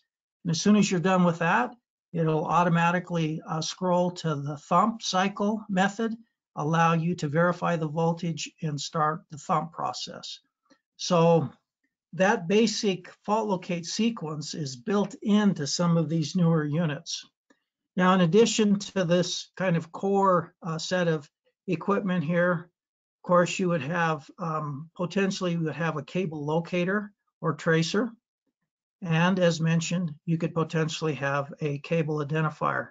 So if you add up the pieces of equipment, we have a radar, a thumper, a locator, and a cable identifier for URD fault locating. If we visit just a little closer on the thumpers, again, as mentioned earlier, these come in different sizes. Over here on the left-hand side, we have what Henning referred to as the baby thumper. It's a very small, compact unit. One person can pick it up and move it around. However, because it's small, it doesn't have as much energy level as the bigger thumpers do. In the middle is shown what This is a very common size thumper for URD fault locating. It's still portable. It's easy to move around, doesn't require a dedicated truck, and it has enough energy to get the job done in almost all cases. If you do a lot of fault locating, people start to truck mount these units. On the right-hand side, you can see a truck mount unit. Again, we looked at this picture earlier, but when we start talking about sizing thumpers, you can think about it from a couple of different points of view. One is how much energy does the cable you're going to work take? And Henning mentioned the ratio of the capacitance of the cable to the capacitance of the thumper. So you can do a calculation, if you will, and determine, well, my longest cable that I might fault locate on requires a thumper of this size. That's one way to look at it. The other way to look at it's more from a, how often do I use it? Am I going to use, do I need a piece of portable equipment? Can I benefit from a truck mount system that's where everything is self-contained? So the thumpers obviously come in all different sizes for, for different ergonomics and different cable types. We've talked about the pinpointing and location equipment. Again, here is that coincidence-based pinpointer on the left-hand side. If you look closely at the display, in this particular case, that operator was 33.8 milliseconds away from the fault. Right next to it, you can see the ground sensor with the headset just sitting on top of the handle. If you look in the middle of the picture, you'll see that same display unit, but with some ground probes. And the ground probes would be used for a voltage gradient method, a different technique for finding a fault. You could find a fault in a jacket or sheath of a medium voltage cable, or you could pinpoint a fault on secondary. The ground probes are used when you have a situation where you have, in essence, an unshielded cable. In the case of a jacket or sheath fault, you're basically talking about the jacket itself. A fault in the jacket material. And secondary obviously is unshielded cable. Then looking a little further to the right-hand side is you see the unit that says Ferrolux on it. That's a configuration where you can use this device for cable location or cable tracing. And the orange boxes, the lower one is a transmitter, the upper one's a receiver. So again, that's just another version of a cable tracer or cable locator. Now, if we move on, there's other tools. We've talked a little bit about the cable identifier. Another somewhat common tool would be a high voltage bridge. The high voltage bridge, there's a technique where you can use a bridge technique if you have multiple phases, and you can do a pre-location with this. It has its place. It has some, it will find some types of faults, give you distance to some types of faults that you can't find with arc reflection. It can also be used for the sheath fault locating. So that's one of the tools that would be of interest in some situations. Looking down at the bottom of the picture, here's the current impulse detector. Henning talked about this type of device. This is what you would use for current chasing in a branched network system. And sort of in the middle of the picture, the black Pelican case unit is our Easy Restore. And I call that arc reflection in a box. Basically, this is a tool where we've reduced the size and the weight down to an acceptable size so that a troubleman can have this tool always on his trouble truck so that he's ready to jump into power restoration using the arc reflection method. And we have to be careful here. This is not a thumper in the sense it won't cycle thump. It's designed specifically for power restoration. And its main advantage is its size and weight, how compact it is so that it can easily fit onto a trouble truck and always be ready to go at the drop of a hat.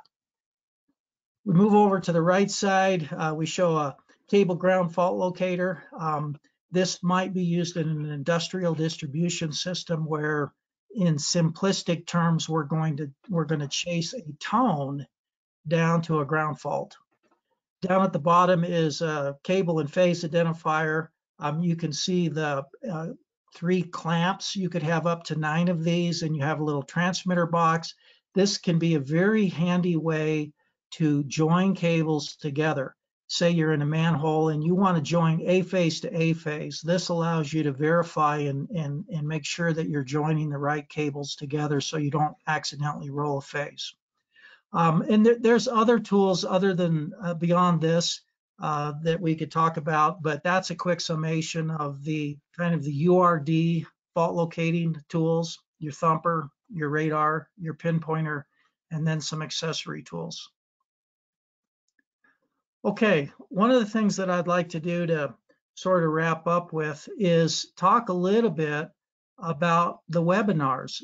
You've just sat through one of our webinars on cable fault location, and Megger has been conducting these type of educational webinars, if you will, for some time now, and you can find the recorded webinars at this link, megger.com/webinars. You can find the recorded webinars, and you can also find the upcoming list of new webinars that are going to be available. And then the other type of content that you might be interested in is Megger has produced literally hundreds of videos, and these videos could be application videos. They could be specific questions about specific pieces of equipment. They could be sales videos, et cetera, et cetera. But if you go to Megger World on YouTube and just drill down into the playlists and a little bit of sorting, you can very quickly pick out any kind of educational training videos that might be of interest to you. And then before we move to the end of the seminar and the questions, one of the things that I want to emphasize is, yes, we can tailor a webinar or a virtual training session to your specific needs. We've covered a tremendous amount of material relatively lightly in this webinar. If your company has a specific need where you want to drill down, and it could be an application question, it could be a question about Megger equipment, it could be some more generic question, educational. We would be more than happy to work with you and develop a webinar or a training session tailored to exactly what you need. And obviously with the COVID-19, a lot of people, a lot of companies, including Megger, we're working from home, we're doing virtual training, we're becoming relatively adept at doing this. And my personal experience is I'm slightly surprised, not completely surprised, at how effective some of these virtual sessions can be if we take the time to set them up, make sure we have all of our technical issues behind us, and we can do some what I would consider to be fairly high quality equipment training and certainly the educational style webinars and videos. Okay, and Michael, I think if you wanted to talk about this slide before we go into questions, or was this supposed to be last? Huh.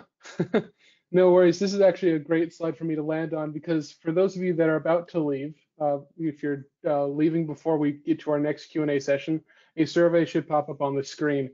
That survey will have a place for you to request a quote or a demo on any of the Megger products we talked about here today.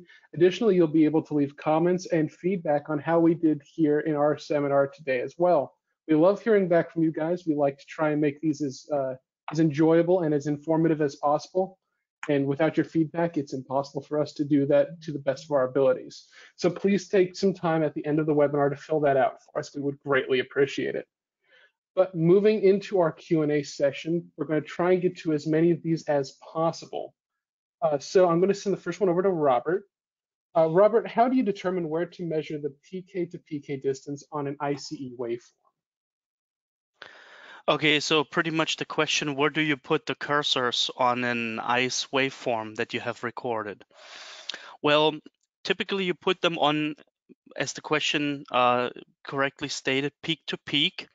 And first of all, you try to find two peaks that are not really distorted, okay? So these ice traces can have various shapes, and you always want to be in an undistorted portion of the waveform.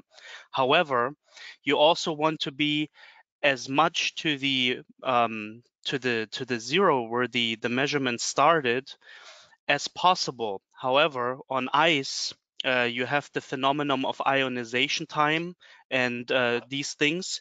So never use the first 1 or 2 cycles for that, okay? Because you will have huge distortions and you might suffer from ionization time. What you also don't want to do is be very far to the right on your screen, which means very long into the oscillation.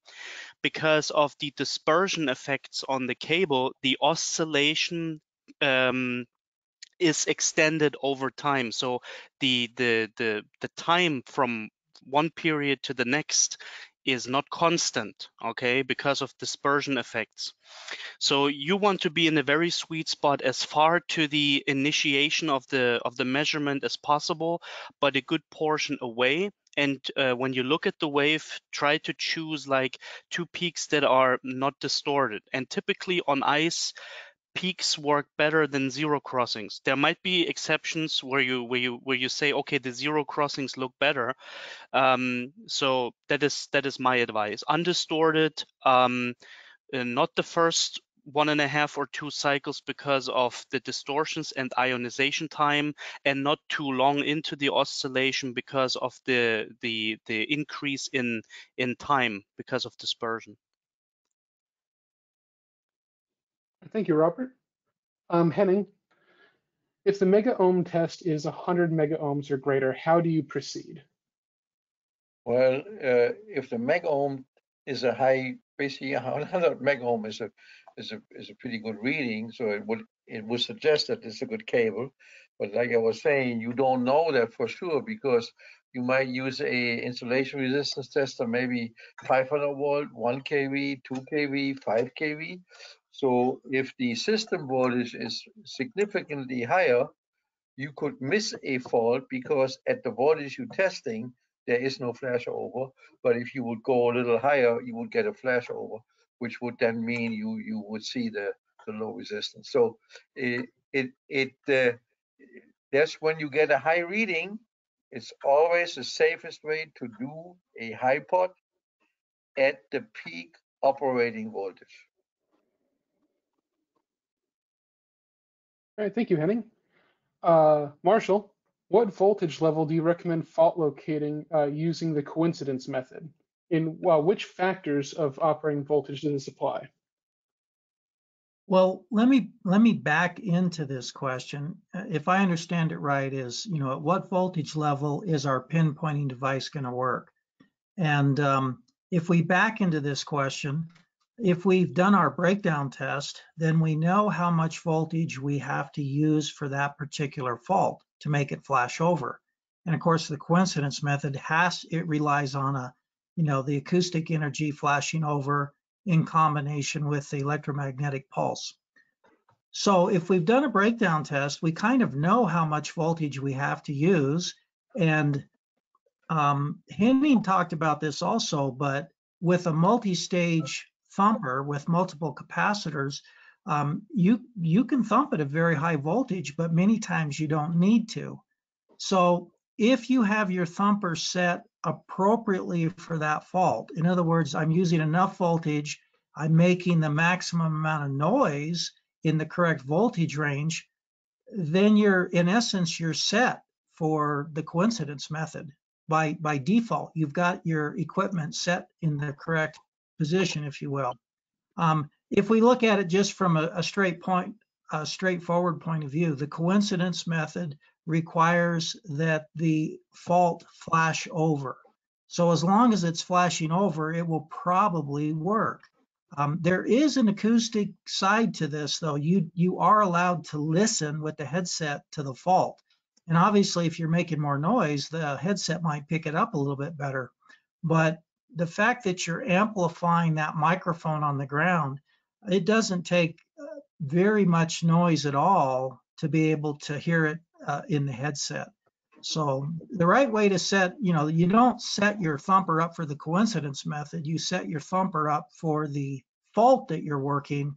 And once you've done that, the coincidence method is going to fall right into place for you. All right, thank you, Marshall. Robert, Marshall has used the term radar a number of times. What frequency does the TDR use for its pulse? Okay, here the term radar is an analogy. It uses the same principle, but the propagation happens on the cable, not through air, like an airport radar for the airplanes. So in terms of frequency, the pulse itself, it has a few parameters. It has pulse width and it has amplitude. The way it's shaped can differ from radar type to radar type. Most used is a rectangular pulse, which has advantages for the measurement and everything. Some radars use Gaussian or Gaussian pulses. And these pulses contain very high frequency components and lower frequency components. So it can go up into like megahertz and higher.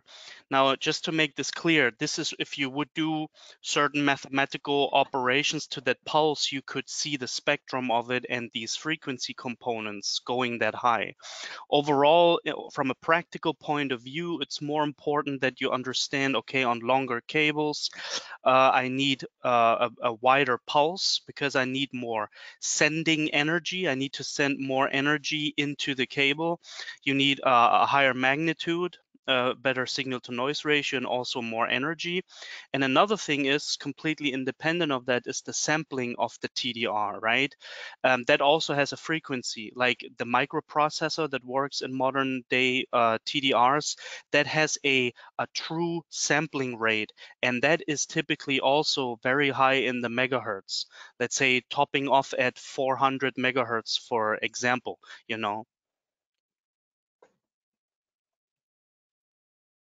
All right, thank you, Robert. Henning, I've heard several times that TDR is ineffective on tape-shielded cables. Can I have a comment on that?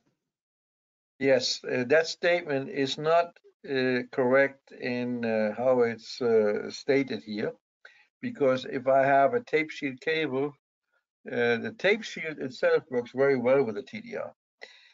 The problem with the tape shield is, and if you really look, what is a tape shield? It's a copper tape that is wrapped around the, let's say, the semicon, and maybe half lap.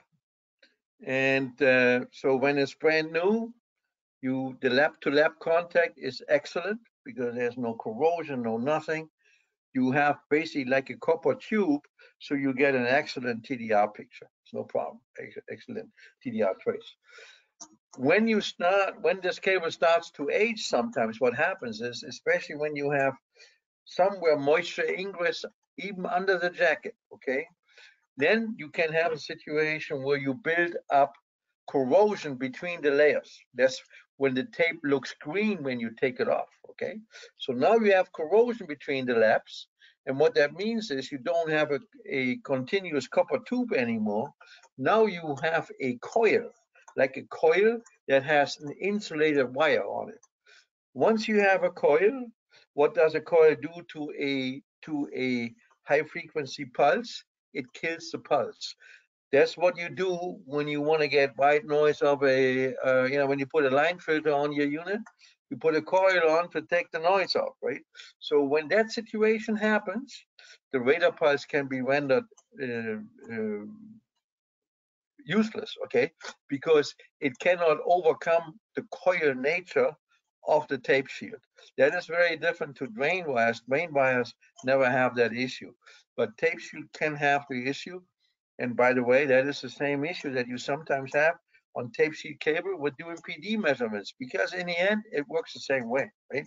So, or similar in nature. It is not the radar and the tape shield, it is what happens to the tape shield when it ages.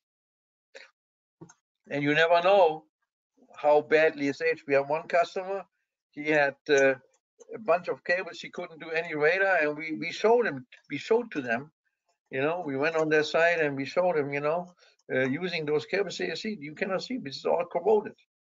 And then other cables the customer had were fine, you know. So it's not the TDR, it is really the condition of the tape shield.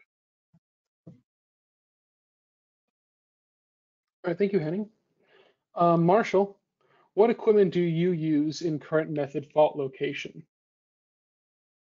Well, we probably should have Henning answer this question since he talked about it, but the pieces of equipment that you would use to chase current, if you will, is you're going to have a thumper, that's your signal generator, and then your impulse detector, your galvanometer, your pickup.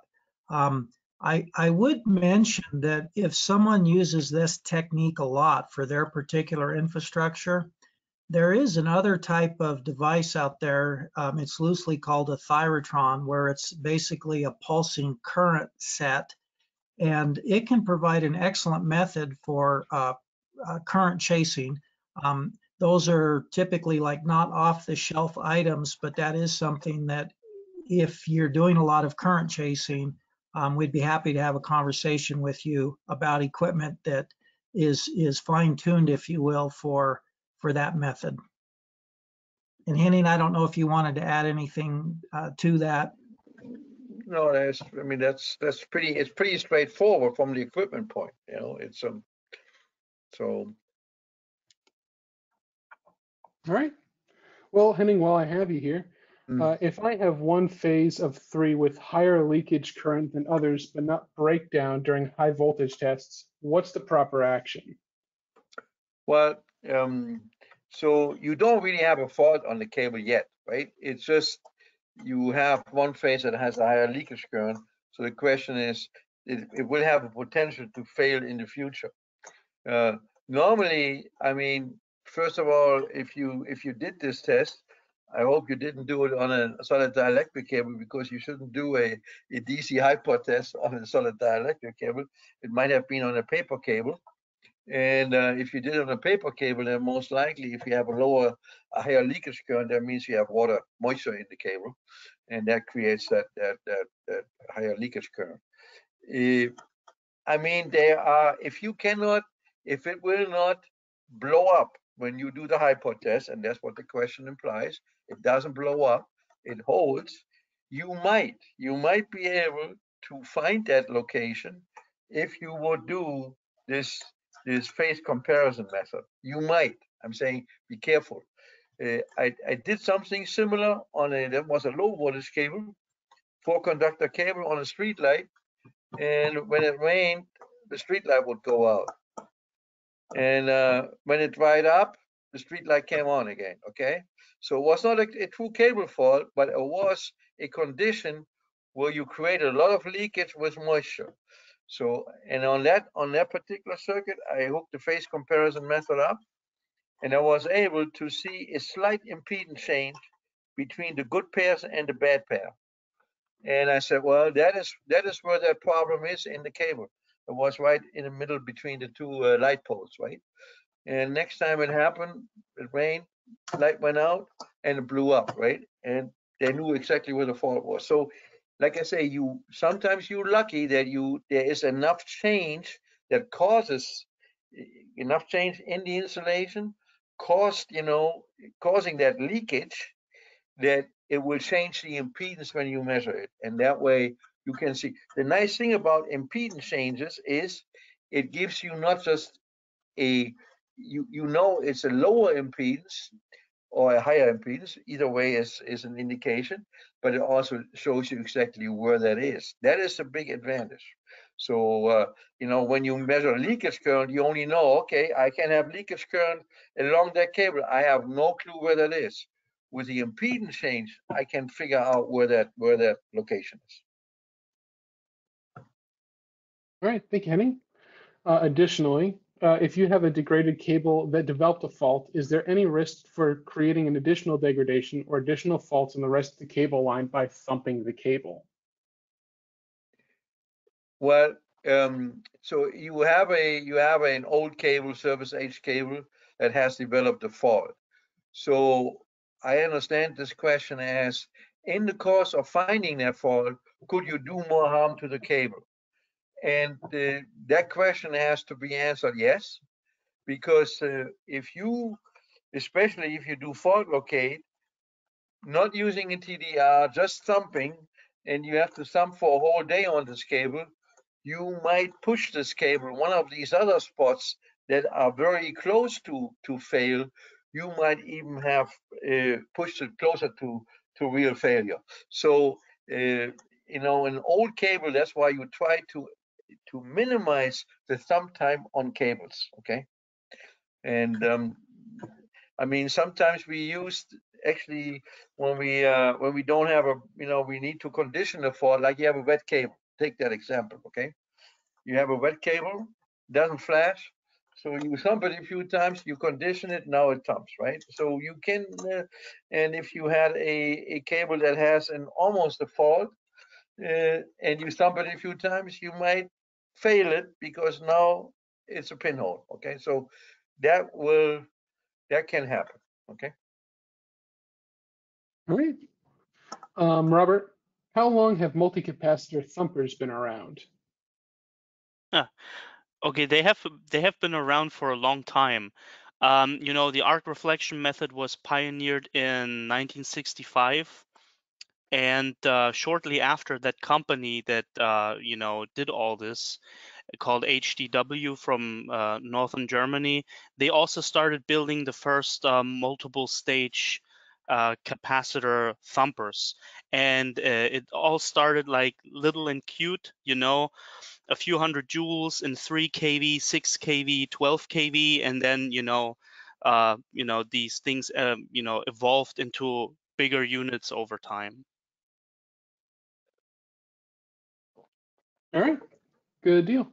Additionally, Robert, in regards to ice, how many blips do you recommend to get a clear reading? I know you need to play with the gain, range, and voltage to get a better picture. What's your opinion? Okay, so I give you like a proper engineering answer. It depends. It really depends on the quality of the trace and how it looks. There are traces that are simply very distorted in the beginning, and some other traces are cleaner. Then you have traces with like some, bumps in the fundamental oscillation that you see. I'm not saying all of the like every trace is unique. I mean, they show similarities, but you cannot really say, okay, if you do ice, the fourth blip, that's where it is. You simply cannot say this. I give you one word of advice. Again, look at the trace, how good the oscillation is, that you have a minimum of distortion. It should really look like an oscillating signal that you captured. I guarantee you the first cycle, the first 2 cycles maybe, are always like distorted or heavily distorted. Sometimes you have these long ionization times. So you have to find a spot where you can clearly see the oscillation. In terms of playing around with the parameters, the most important one is the let's say the X range. Okay, the measurement range of your oscillation, because as you heard, you have to be 5 to 10 times, preferably 10 times the cable length, to capture the full oscillation, to actually see where the best place could be to put the cursors to. So one common problem that I sometimes see in the field is that people see a very distorted trace and they don't know what to do with it, and then you realize, wow, the cable is 3 miles long or 5 miles long, and their range, like the distance that they have on the screen, is only a few hundred yards or something like that. So they don't even see the full trace. So the most important adjustment is the X range, as it is called with our TDRs. So you want to have minimum 5 times of the cable length to actually see that transient, that traveling wave, really. And then again, don't try to do it in the beginning because the nature of the ice trace, and don't do it far away either. So let's say if you have a cable that is 2 miles long and you set your X range to 20 miles, don't measure like 18 miles in, okay, because the oscillation will diminish, you have losses, and as I said, because of the dispersion, this oscillation time is not constant. A lot of people think that, but it's not. So you should be as early as possible when it starts looking nice, and so don't try to pinpoint it on one spot that you can always use. It depends on the situation, how good your trace is. All right, thank you, Robert. It looks like that's all the time we have for our question and answer session. We apologize if we didn't get to your question today, but we will be following up with you offline in the following week. I'd like to thank you all for attending. If you could, please remember to answer our survey. We would greatly appreciate it. That survey will also include a field for you to request a quote or a demo if you're interested. A copy of these presentations, certificate of attendance to the seminar, as well as a link to the video recording will be sent to everyone in about 2 business days. Our next webinar will be tomorrow at 1 p.m. Central Time. The topic will be case study and field experiences, sweep frequency response analysis, and it will be presented by Volney Naranjo. You can register for this and other webinars, as well as previously recorded webinars at our website at us.megger.com/webinars. But once again, I'd like to thank you all for attending, and I hope you have a wonderful day.